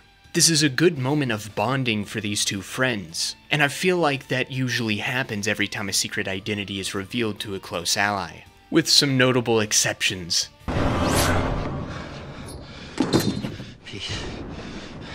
However, unlike those examples, this is a deep betrayal of Matt and Foggy's entire relationship, which only really exists thanks to Matt's very specific power set. You know, if he was Batman, it wouldn't sting as much, a reclusive, rich dude playing with toys and becoming a superhero. But because the blind lawyer who insists on doing things by the books is a masked vigilante with an extremely invasive power set, it's a complete violation of trust. What's more, this reveal completely redefines the relationship between Matt and Foggy for the rest of the season. They don't make up at the end of this, they don't hug it out, no sunshines and rainbows. This gives us lasting consequences for Matt's lies. This argument is also a clever way to give Matt an entire episode to recover from his injuries from the previous one. It's a simple way to show us that Matt still retains damage from his fights. It's some simple yet pretty smart writing. Meanwhile, Ben is having a hard time as well. After his big story gets shut down by Fisk, his resolve to continue his investigation is waning. Now, his insurance extension request has been denied, leaving hospice as the only option left for his wife Doris. He decides that she is more important to him than his work, so he gives his investigation board to Karen. She understands and asks him to accompany her to check out a nursing home. On their way there, they have an exchange that fits Matt and Foggy's situation quite well. We all have things we hold on to for ourselves that we don't want anyone to know. But there's always someone who does. At the nursing home, it's quite clear that it's too expensive for a low-income reporter like Ben, meaning that Karen is here for another reason. They peruse the hallways, and suddenly Karen wants to talk to one of the residents about living here, a Mrs. M. Vistain. It starts as an innocent enough conversation until her son is brought up. He's such a good boy. Comes to see me every weekend. And what's his name? Wilson. Oh shit. Speaking of the devil, nope, wait, that was the title of last episode. Wilson is also struggling a bit. Gao's concerns have grown since the death of Nobu, and she worries that his ambitions will turn against her. Unlike her criminal contemporaries, Gao actually believes in Wilson's dream of making Hell's Kitchen a better place, but she fears that he's losing his way thanks to his relationship with Vanessa. I think this explains why Wilson takes such great care to keep Gao happy throughout the season. She shares the same dream as him, so there's a level of respect that isn't shared between the rest of his compadres. Speaking of which, Leland shares these same concerns. Gao's right. You've changed. Change is inevitable. This seems to satisfy him for the time being, and he agrees to speak to Gao to assuage her worries. Everything is looking up for Big Willie as he holds a benefit for his mission to save Hell's Kitchen, but then all hell breaks from the kitchen to come into the ballroom. People start dropping from poisoned champagne, and Wilson freaks out as he sees the woman he loves amongst the victims. Quick, Leland, try not to act suspicious. Nice. Vanessa is taken to a nearby hospital, and Leland continues to be the poster boy for innocence. Are you sure someone shouldn't be looking at me? He brings concerns to Wesley that Wilson was the poisoner's intended victim. The two brainstorm on who could have possibly done this, ruling out the Japanese since they have now officially gotten their city block, and assume that it was the man in the mask who murdered Nobu instead of Fisk, which I guess is sort of correct. So that leaves Gao as a potential culprit, so Wesley sends Leland to speak to her. As he waits for his personal specialist to arrive, Wilson is troubled by his own thoughts. Much like Karen and Matt previously, Wilson blames himself for Vanessa's encroachment upon death. If she wasn't by his side, she wouldn't have been targeted by the poisoner. He has Wesley arrange for her to be sent away upon being healed until he knows that it is safe for her to return. Vengeance builds in his heart, and he promises his paramour that he will punish the perpetrators of the poisoning. He receives a call from his mother, but he passes it on to Wesley to focus solely on Vanessa. Before Wesley can handle it, Leland returns to report that Gao is still 100% with them. Did she sound sincere? The hell do I know? She was speaking in Chinese. Leland is more concerned about Wilson getting back to work on their mission, but he's shut himself in Vanessa's hospital room, not wishing to be disturbed. Wesley forces Leland to return home before returning to the Marlene business. She informs him of the visit she recently had, so he gets a piece from the head bodyguard Francis and sets out to resolve the problem. Meanwhile, Matt is still reeling from his fight with Nobu and Foggy. He realizes now that the hatred that overtook him was wrong, but he's in a bit of a self-loathing state. He revisits Father Lantom to seek guidance. He made each and every one of us with a purpose, didn't he? A reason for being. I believe so, yes. Then why did he put the devil in me? He laments his violent nature and questions if it's really God's will to be the devil of Hell's Kitchen. Father Lantom provides some more guidance that seems highly suspect theologically speaking. Maybe that was God's plan all along. Why he created him. Allowed him to fall from grace. To become a symbol to be feared. Warning to us all. To tread the path of the righteous. I get that Lantom was a rebellious thinker in seminary, but this is some basic cornerstone concepts of Christianity that he's blatantly getting wrong. Of course, I'm coming at this from a Protestant perspective, so if that's part of Catholic hermeneutics, please let me know in the comments. Regardless, I suppose it steals Matt's resolve to be the devil for Hell's Kitchen to scare it back onto the path of righteousness. Matt also receives another visit from Claire to patch up a busted stitch. She notes that he may need to switch the sweatshirt and cargo pants he bought off Amazon for some proper body armor, which reminds Matt of his fight with Wilson. His suit had a sort of armor in its lining, preventing Matt from doing any substantial damage to him. He figures that Wilson has to have an armorer in the city creating these materials, so he's going to find them and get some armor for himself. He finds Turk Barrett, the guy who knows everything there is to know on the streets, and beats the information out of him, leading him to Melvin Potter. Melvin was briefly seen a couple episodes ago and was mentioned in the aftermath of Wilson's head-on, or rather head-off, collision with Anatoly, where the Russian managed to slice his suit open. Here we get a proper introduction to the guy. After a brief fight where Melvin demonstrates his immense strength and references his comic book counterpart Gladiator, Matt is able to beat him. To be fair to Melvin, it looks like someone else took his place there for a second though. Matt learns that Melvin is being forced to work for Fisk under the threat of harm against a woman he cares for. Matt promises to prevent Fisk from hurting Melvin's precious Betsy if Melvin helps him make a new suit. While Matt seems to have found some direction for his mission, Karen finds herself being lost. She has finally made a giant break in her case against Fisk, though while not actionable legally, can do massive damage to his reputation.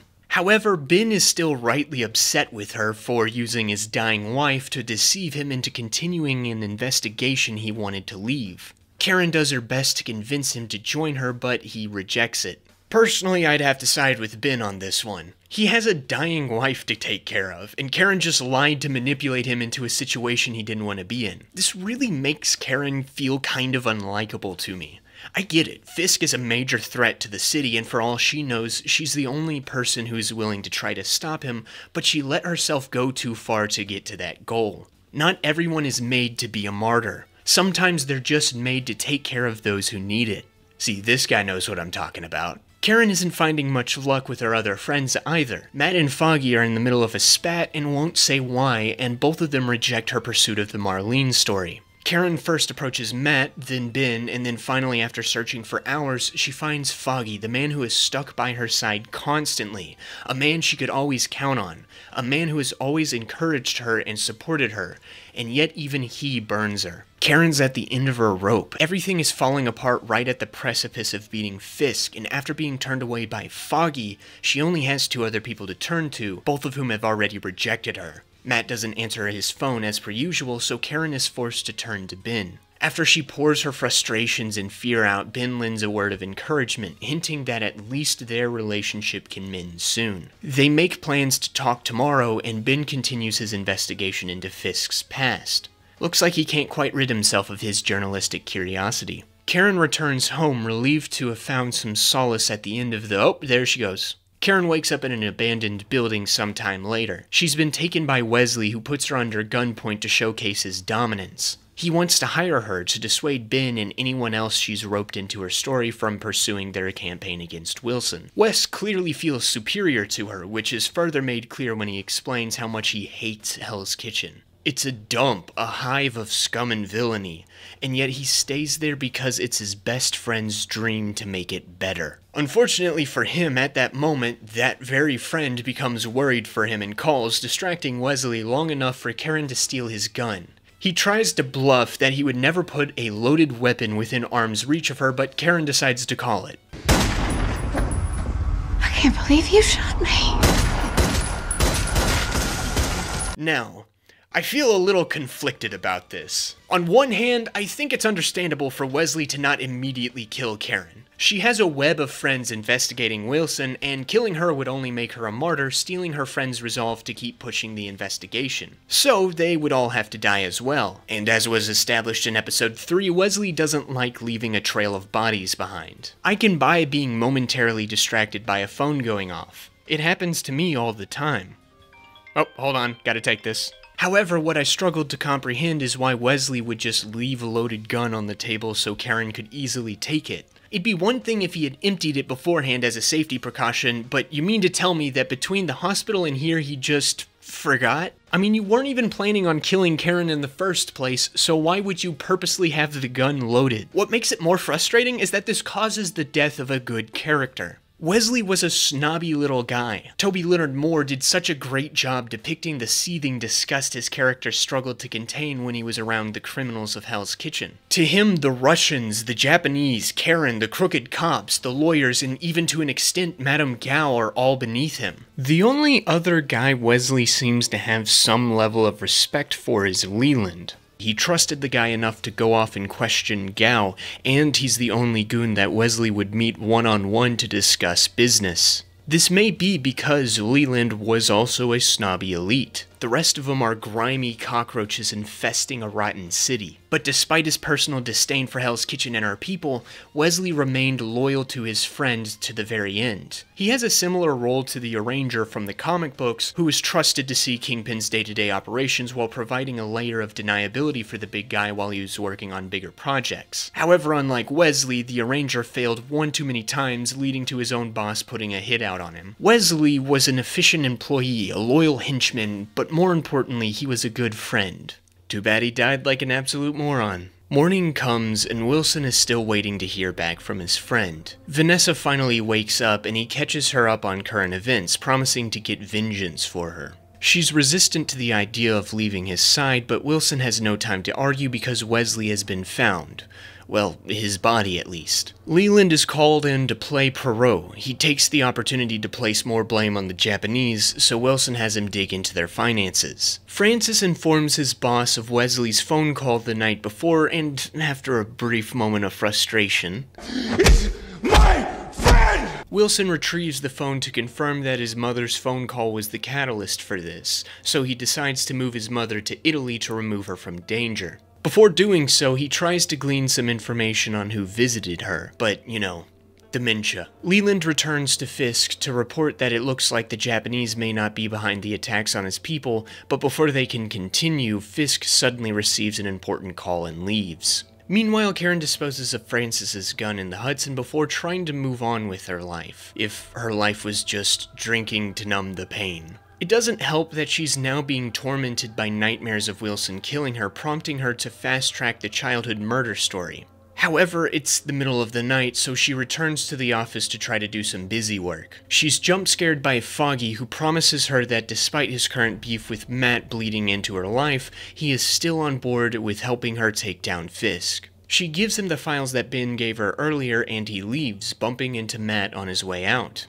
Well, that wasn't awkward. Karen tries to mend the bridges between Matt and Foggy, but Matt is content to indulge in Foggy's silent treatment. Later, she turns to Ben, pushing for him to publish his article out of fear of Wilson's retribution. Ben wants to wait until his second source, Silvio, who worked for Rigoletto in the past, returns to New York. If you'll remember, Rigoletto was the mob boss that Bill Fisk was in debt to, and who Wilson overthrew in order to become the Kingpin. However, upon hearing that Fisk may know about their little visit to his mother, Ben reluctantly agrees to write the story. Meanwhile, Foggy takes the Fisk file to Marcy at Josie's. He's recently reconnected with her after he booty called her up in the aftermath of his argument with Matt. He wants her to help expose Fisk. However, he's a client of Landman and Zack, so if she helps Foggy out, her career will be over. But Foggy is banking on a hunch that deep down, Marcy may still have a soul. One indication of this may be the fact that she actually pronounces Mrs. Cardenas' name correctly in respect for her death after quite bitchily pronouncing it wrong in their last meeting. Matt is also looking for help. He visits Ben in order to get some intel on Madame Gao's heroine. Turns out it's called the Steel Serpent, which is interesting considering that's the name of an Iron Fist villain, but this little thing is connected to the Chinese triads in the city. Matt remembers the blind Chinese kid that the Russians were transporting earlier and deduces that the triad is using blind people to distribute the Steel Serpent across Hell's Kitchen, and that the trade must be funding Fisk's operations. If he can deplete Fisk's money supply, maybe that will force the big guy into acting emotionally and making a mistake. Interestingly enough, that's exactly what Fisk did to Matt in episode 9. It seems like Matt may be planning to turn the tables. Matt dons plainclothes to find these sightless distributors, and upon setting his ears upon one, he tails them. I mean, talk about the blind leading the blind, or I guess more accurately, the blind following the blind, except this blind man can do parkour, which is what he does to go after the blind man that's picked up by a black sedan. After some hardcore parkour, Matt finds one of Gao's heroin production warehouses. That night he gears up and breaks in, taking out the guards one by one before approaching the production floor. He realizes that all of the workers are not just blind, but they've had their eyes cut out. Before he can process this information, Gao shows herself and sicks her blind dogs on him. They seem more panicked than malicious, so maybe they think he's ice or something. Seeing as how they are a room full of doped up blind people, they don't really cause Matt much trouble, and he's able to easily catch up with Gal. He takes out her guards, but in the process one of them fires his guns into some explosive barrels, starting a fire. Gal reveals that her blind followers blinded themselves for their cause. They have faith. In you. And in drugs. In something beyond the distractions of your world. Matt tries to interrogate her, but turns out the old lady packs a punch. So Matt is forced to double back to save the blind folks trapped in the fire. On his way out, Matt is cornered by Brett Mahoney, who tries to bring him in. However, Matt has other plans. He tells Brett that Blake and Hoffman were dirty cops working for Fisk before he leaves. Now, is this a chance meeting? Yes, but I think it's believable considering that the man in the mask is public enemy number 1 right now, and I'm sure any explosions will now be directly connected to him, causing the PD to send as many men as possible to the scene and apprehend him. Later that evening, Gal meets up with Leland, where it's revealed that the two collaborated on Vanessa's poisoning? Say it ain't so! Who could have foreseen this? Leland did such a great job being subtle about it. Since her heroin production has been shut down, Gal uses it as an excuse to officially withdraw from Hell's Kitchen and return home to ruminate on the future. Wheel constantly turns. We must adapt to its position or be crushed beneath it. She leaves Leland with those wise words to figure out how he'll adapt to the turning wheel. And that's the last time we see Gal for the rest of the season. Don't worry, she'll return later in the show, but I find her to be this very intriguing character during the first season. Her and Nobu kind of felt like similar characters, you know, because they're both Asian. Okay, but for real, they are both these nebulous characters who are working towards greater purposes than Kingpin's plan. The Rangskahovs just wanted to live like kings, and Leland is a greedy elite, but these two seem to have something bigger in the works, which teases some future storylines. Between the two, I gravitate more toward Gal.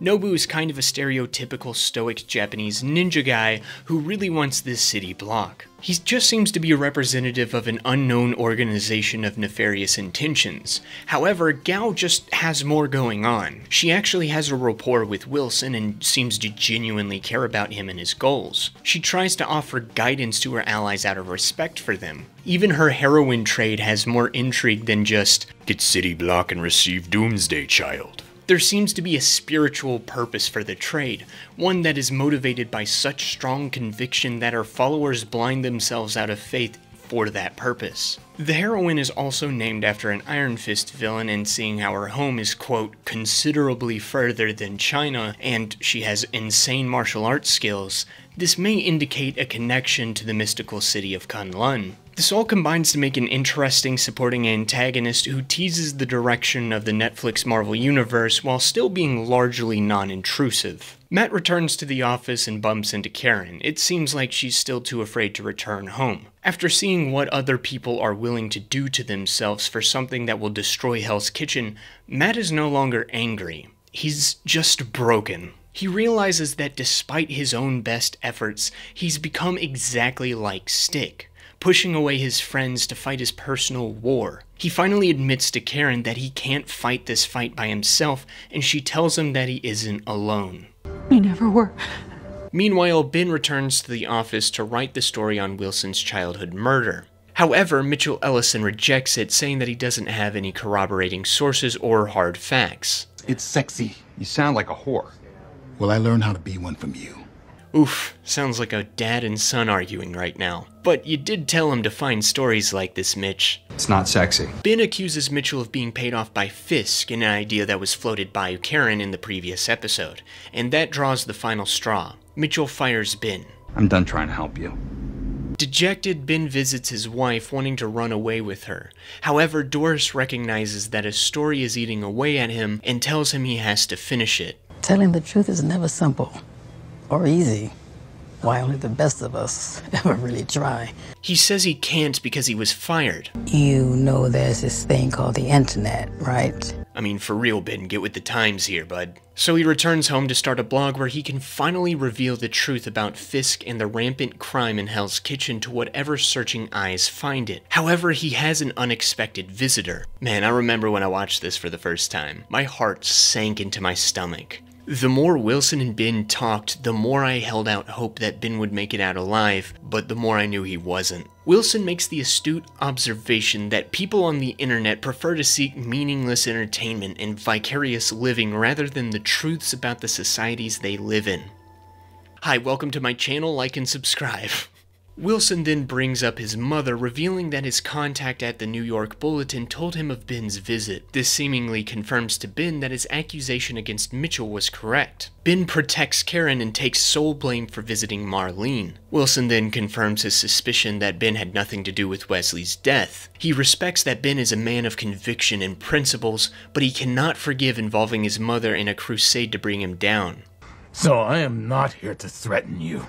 I'm here to kill you. Man, I simultaneously love this moment and hate it. This is a great moment of dread that once again showcases the feral nature of Wilson Fisk. This is only the second time we see him personally kill someone, and both men had accidentally involved a woman he cares about in his criminal life, which may also be an explanation as to why he didn't personally kill Matt. If it isn't personal, he ain't gonna kill you himself. Unfortunately for Ben, he did, inviting Wilson's wrath. However, for admittedly personal reasons, I do kind of wish he survived. In the comics, Ben Urich was a major supporting character for Daredevil and a prominent recurring cast member of Spider-Man, which would have been a neat inroad to bringing in Peter Parker to the greater MCU, or at least what existed as the MCU at that time. It's cool to think about how some of Spider-Man's darker elements could have been brought in tertiarily through Ben, but I'm also aware of how little chance that actually had of happening. But you know, a man can dream, can he? But even in the show, Ben was setting himself up for a good character arc for season 2. One of Ben's major story arcs in the first season is his struggle to expose the criminal element within Hell's Kitchen while writing for a dying medium. Even back in 2015, newspapers had become nearly irrelevant, so the remaining companies are desperate to retain customers. In that desperation, editors like Ellison have become extremely stringent about the stories they publish, locking Ben into a situation where his pieces aren't accepted. Or maybe Ellison is on the take. We'll find out soon enough. However, when Ben is fired, he finds a new way to reach the masses, setting him up to be an independent investigator reaching a wider audience than his papers ever could. At least that's what could have happened if not for this.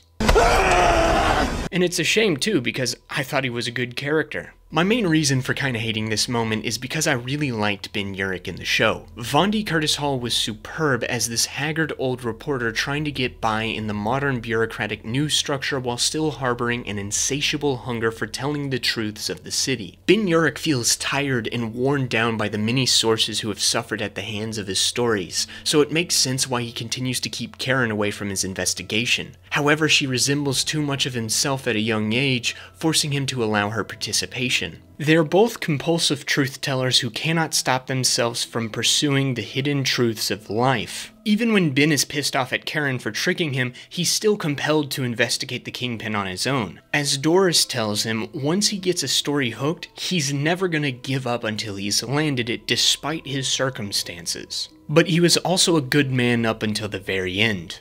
Despite the wrong Karen committed against him, he's willing to put his journalistic integrity on the line, get fired, and even die himself to protect her. I love the relationship he has with Doris as well. Ben works hard to try to keep her alive, yet he always seems to go to her when he's about to give up on his story. Despite suffering from what I'd assume to be dementia, Doris continues to be his rock, motivating him to seek the truth and spread it. However, his desire to find and expose the truth leads him to die at the hands of Wilson. Well, that and Karen manipulating him. Geez, I wonder how she's gonna feel about getting yet another person murdered in her fight against Fisk. Well, she's not holding up too well. At Ben's funeral, Karen approaches Doris to take the blame, but Doris eases her guilt by telling her that Ben Urich was not the type of man to be pushed into pursuing a story, which has been shown throughout the season. She even adds that if Ben and her ever had kids, they'd want them to be exactly like Karen. Man, Doris is such a sweet woman, I love her.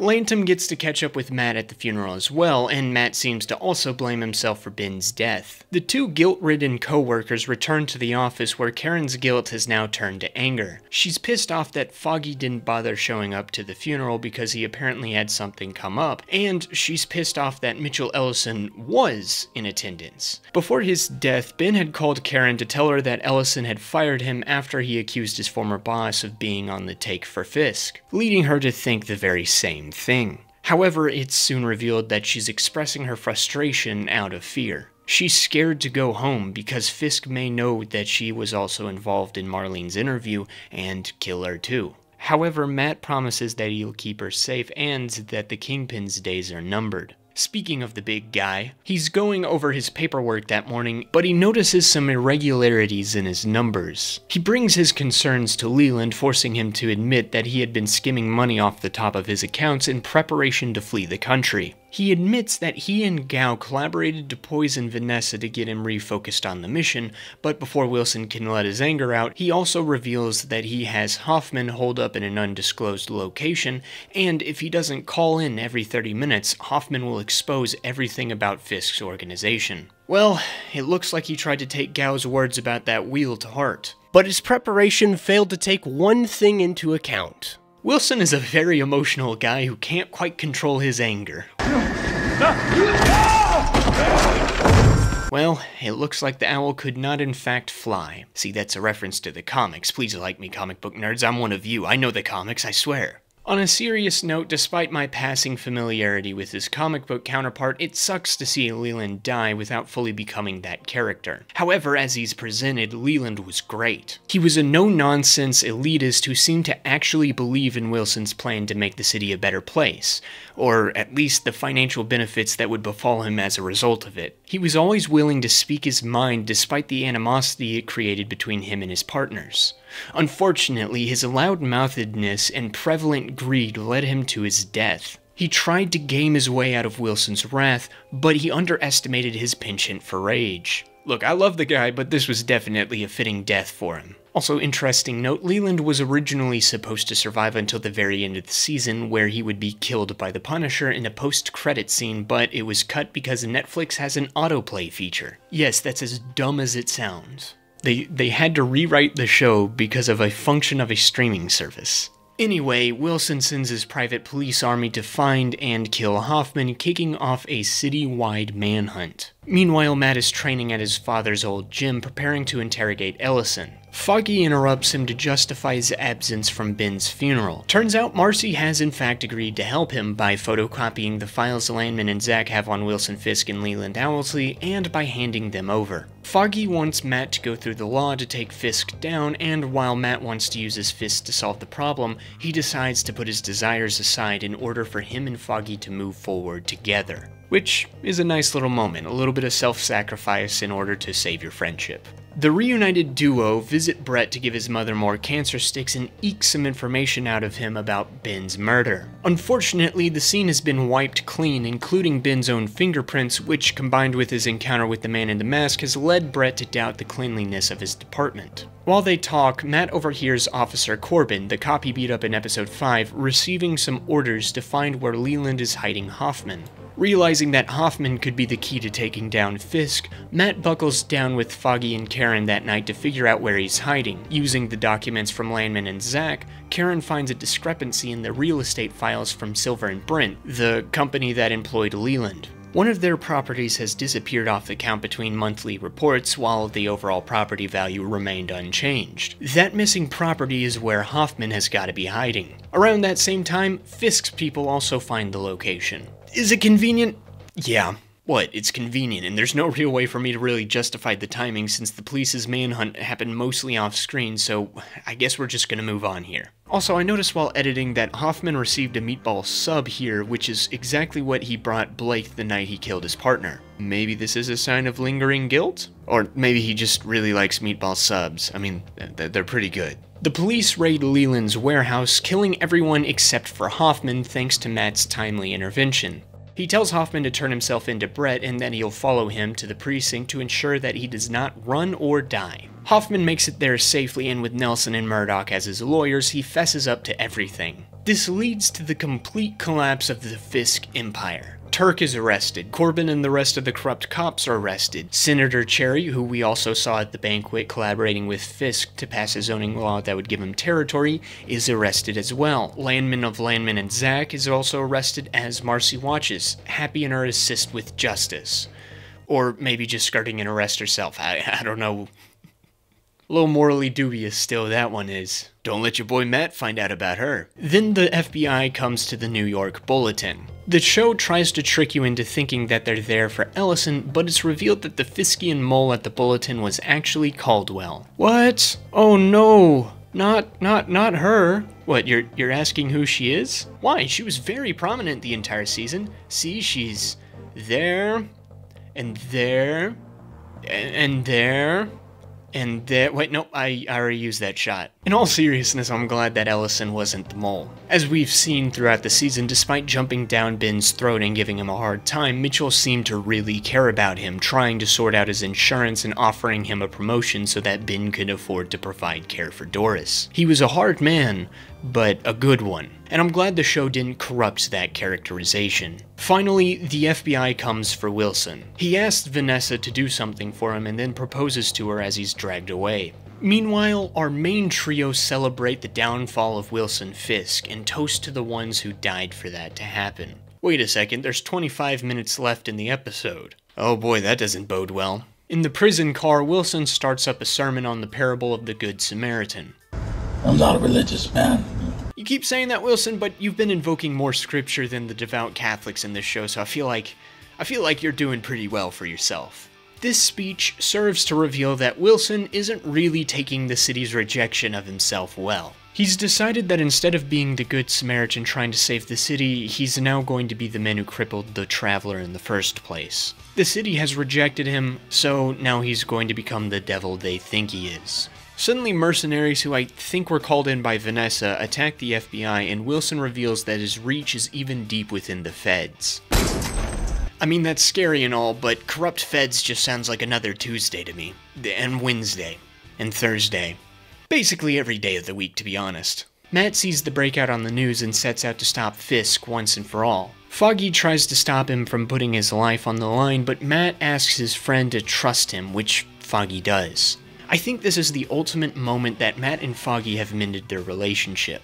Matt gave up on his rageful desires to pursue Fisk through the law as his friend requested, and now that that approach has failed, Foggy now puts his trust into his friend to do what must be done and come back alive. Matt swings by Melvin's workshop to pick up his new suit and monitors the sounds of the city before honing in on Wilson radioing Vanessa. He has switched trucks and is en route to a helicopter that will take them out of the country, but he tells Vanessa to leave if he doesn't get there in the next 20 minutes.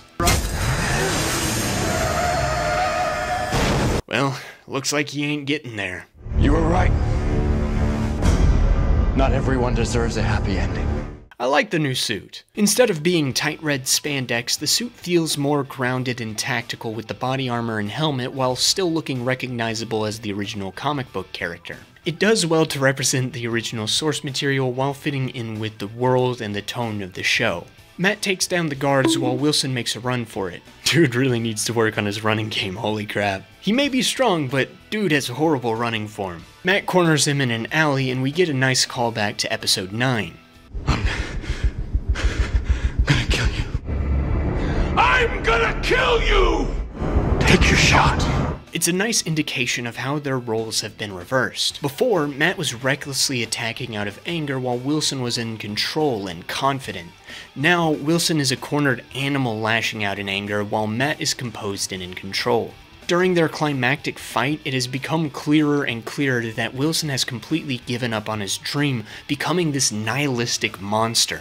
This city doesn't deserve a better tomorrow! It deserves to drown! You really think that this will change anything? You think one man in a silly little costume will make a difference? That sounds crazy coming from the guy who sought to save the city all season. But to me, this cast an even more tragic light on Wilson's story arc. He wanted to be the savior of Hell's Kitchen, but Hell's Kitchen rejected him, so now he's content to just be the devil. Matt ain't sympathizing, though. Brett arrives on the scene and allows Matt to escape. What am I supposed to call you when I file my report? So I guess Brett takes it upon himself to give the man in the mask a new name. Daredevil? Sounds like he's gonna jump Snake River Canyon on his rocket cycle.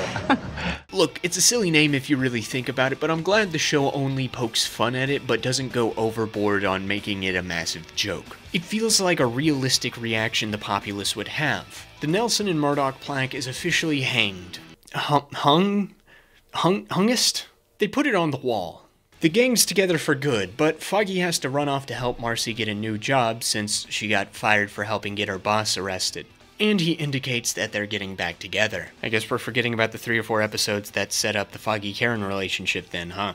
Are we trying to set up like a Matt and Karen thing since Claire's out of the picture? I don't know, I guess we'll have to keep watching. All I do know is that Matt again promises that despite the hardships and traumatic events they've been through, the trio will move forward together. The season ends with Wilson sitting down in his cell and being taunted by yet another white wall, and Matt setting out with his new identity, Daredevil. This is a good note to end on. Our main protagonist has evolved and changed, adopting a new identity to reflect that, while our main antagonist has returned to a site he thought he escaped, indicating that he has become the very thing he wanted to avoid, his father. If it isn't clear already, I absolutely love Season 1 of Daredevil. Is it perfect?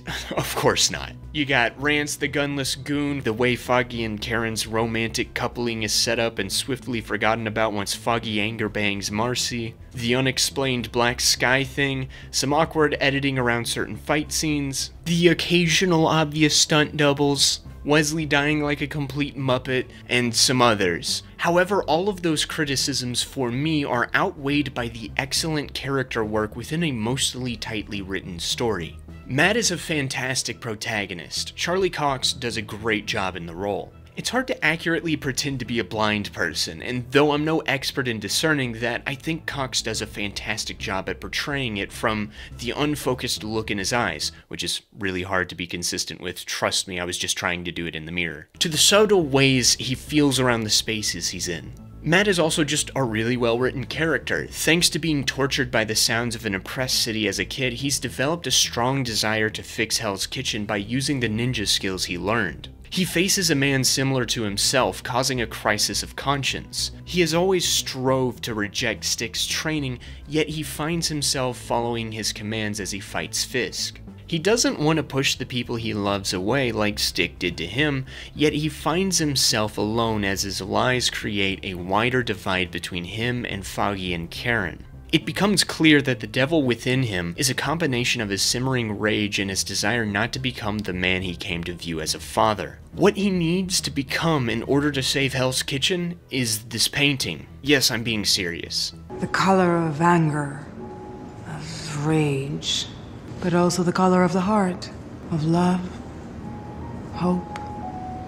This strikes the perfect balance between the two. Matt is an angry guy, as we see over and over through the show, but he lets his rage take control of him far too often. Stick rightly points this out in his training sessions. Anger is a spark, good.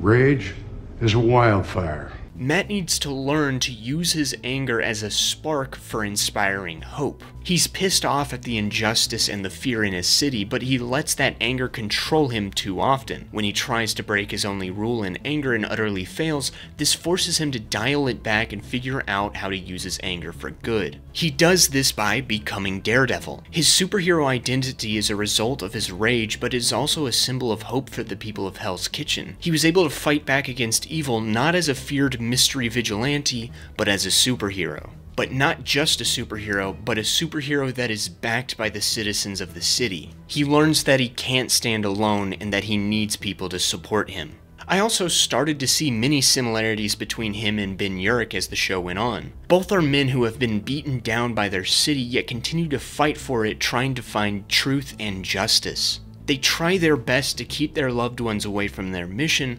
while also struggling with whether or not their mission is even worth it. They even put their lives on the line fighting for what they believe will save their city, and in Ben's case, he actually loses it. There's also another character Matt is pretty similar to, the main antagonist Wilson Fisk. Like, they are eerily similar.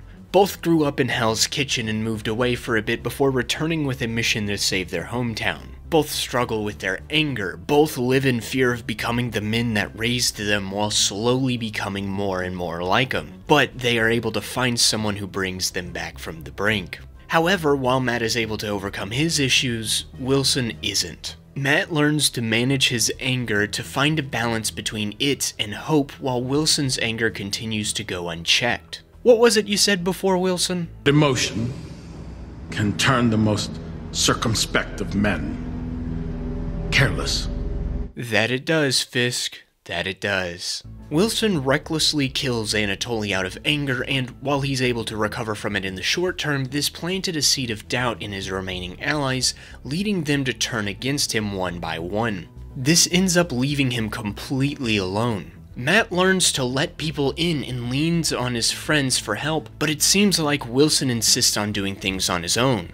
The Rangskahovs were necessary tools for his plan. Nobu was a necessary evil to accomplish something. To be honest, I'm just now realizing that it was never really explained what Nobu's organization brought to Wilson's group. Like, Wesley brings that question up, and Fisk just goes, oh yeah, necessary evil, I guess. Yeah, but like, what does he do? Nobu doesn't produce income, he doesn't provide services for the other members of the group, he's just there.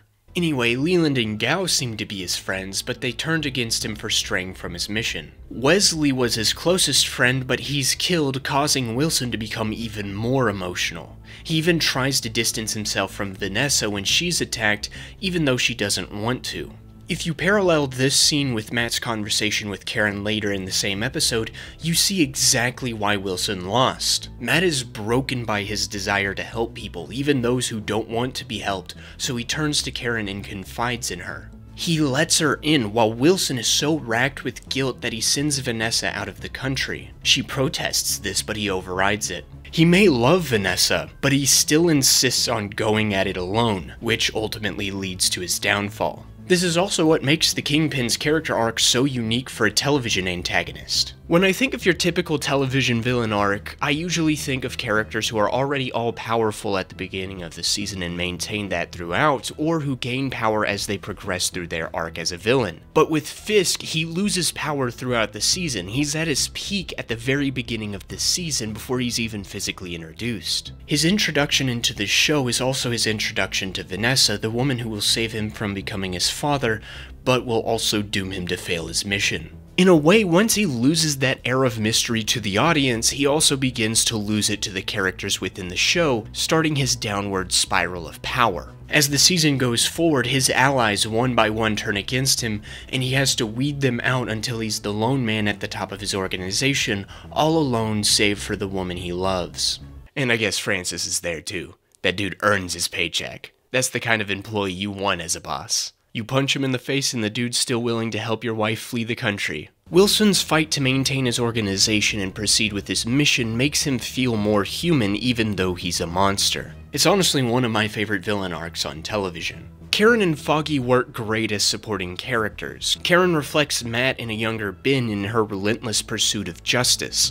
Unlike them, she readily embraces the help of others, mostly out of necessity, and this leads to dire consequences. Daniel Fisher dies as a result of her asking questions. She's framed for his murder and is nearly Epsteined with a follow-up murder attempt from Rance. She's jumped by thugs. Mrs. Cardenas is killed as a result of Karen's battle against Fisk's relocation efforts. She's kidnapped by Wesley and then she kills him. She's tormented by nightmares of Fisk killing her in retribution. And finally, Ben dies in her stead for the Marlene visit. All of these traumatic events weigh down on her, and yet she presses on, determined to bring Fisk to justice. She can border on unlikable at times, but I can always appreciate a character who goes through the ringer and still keeps fighting. Foggy, on the other hand, starts out the show as some typical comedic relief. He's very charismatic and likable, lifting up the people around him. However, as the show goes on, Foggy starts to spiral down a hole of cynicism. Elena Cardenas is killed for rallying a protest against Fisk's buyout at Foggy's encouragement, and then he immediately finds out that his best friend has been lying to him the entire time they've known each other. Despite his world being absolutely destroyed, he still presses on to pursue justice. He's even able to inspire a change within Marcy, who was previously established to be a classic mean girl trope. While he never quite recovers from his world shattering, Foggy is able to place his trust in Matt once again and join a pact with his partners to move forward together. For Foggy, the mission to help the city comes first. The rest of the cast is peppered with many well-defined characters as well. Just about every supporting and even minor character has established character traits and goals that fill out the cast nicely. For the most part. I've already talked about many of them briefly, but there's still many more who are also well done within the show. Vanessa is a supportive girlfriend who provides stability and comfort for Wilson. Melvin is a mentally disabled inventor forced to work for Fisk to protect the woman he loves. Blake is a hot-headed and brazen corrupt detective, which creates a nice dynamic with his more quiet and cowardly partner. You have Fisher's widow, whose main priority in the aftermath of her husband's death is to protect her kids from the very thing she forced Daniel into. I mean, even Marcy gets a tiny character arc.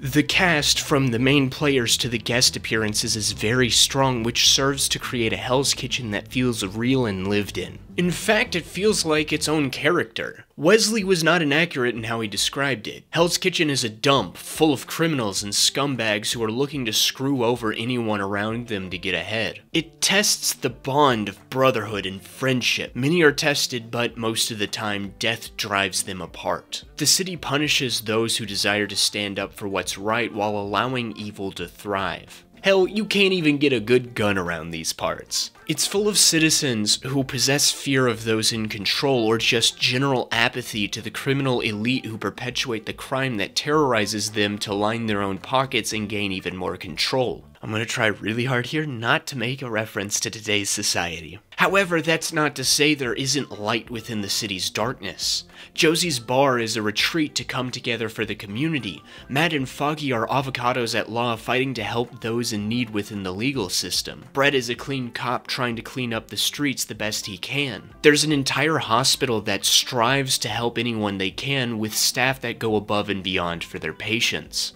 There are men like Ben Urich and women like Karen Page who still seek to expose the truth. Mitchell Ellison is an employer who tries to help his employees when they need it. There are still God-fearing people out there who are willing to stand up for their homes. Harkening back to Foggy's conversation with Karen in episode 2, yes, Hell's Kitchen may be a hive of scum and villainy, but there's still good things in the muck. I think this is best represented by this guy. Yes, this random guy right here. That's Tom Belkin.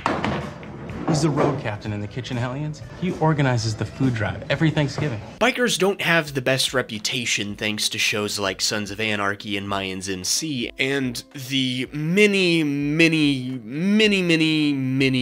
MCs that have engaged in violent conflicts over the years. Yet this gruff and hardened criminal still makes time to make sure the kids are fed. Despite its awful exterior, Hell's Kitchen is still a community. And that feeds into another reason why I love this series so much. Daredevil is known for being a superhero show, an MCU show no less, that really leans into its TVMA rating. People are brutally murdered with car doors and bowling balls, women are trafficked, children are killed, albeit off screen, and kidnapped. And it gets pretty horny at times. And for the really down bad out there, you can even catch a side boob or two. And yes, it is very gritty and grimy with some very dark imagery and themes in it, but despite that darkness, there is still hope that seeps through the cracks. Matt's crusade inspires people to stand up against overwhelming odds against them, and that's what allows him to win. Fisk held all the cards in his favor at the beginning of the season, yet he failed to understand what I just talked about. Not the side boob thing, but the other thing. Despite sharing a mission with Matt to save Hell's Kitchen, Wilson shares the same views as Wesley about the city. He views it as completely lost. That's why he's willing to completely burn it down and sacrifice innocent lives for the sake of his mission. When the city rejected him and he gave up on that mission, I think Wilson's true thoughts were revealed. You deserve a better tomorrow! You deserve to drown! However, Matt obviously disagrees. He actually knows citizens in the city who are worth saving. He believes in the good of the city. That's why he wants to save it. Wilson criticizes Matt's mission with some ironic words. You think one man in a silly little costume will make a difference?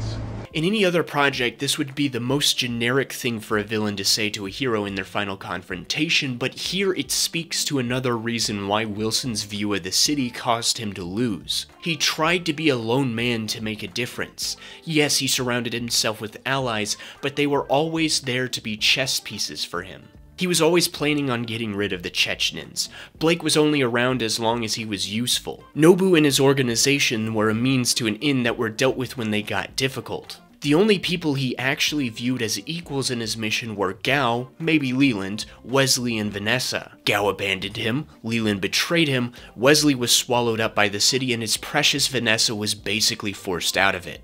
In the end, because he only used the city's worst to burn it down, he was left alone. However, Matt starts to bring in allies who represent the best of the city. While he initially tries to push them away, he eventually lets them in, and thanks to their help, Matt is able to save the city from Wilson. Claire was always there to stitch him up. Karen would always relentlessly motivate him to find the truth. Ben provided him with needed intel. Foggy lended him his trust. Melvin gave him armor. Even Vladimir gave his life for Matt's mission. The city stood with Matt and rejected Fisk, and I think that's the message Daredevil Season 1 promotes. The entire idea of a fearful, apathetic city turning against the man who sought to oppress them by himself and instead uniting behind Matt is echoed in the Thurgood Marshall quote Matt reads a few times in the season. Oh shit, not Marshall. There's a price to be paid for division and isolation. Democracy cannot flourish amid hate. Justice cannot take root amid rage. We must dissent from the indifference. We must dissent from the apathy. We must dissent from the fear. Yes, we live in a dark society with shadowy figures who seem to hold a daunting level of control to oppose. There are corrupt cops, politicians, journalists, federal agents, etc. who will punish those who would stand against them. Yes, one man can't make all the difference, but one man can inspire others to fight back and enact real change within society. All it takes is one man to make a stand against corruption, against crime, against the darkness. All it takes is one man without fear.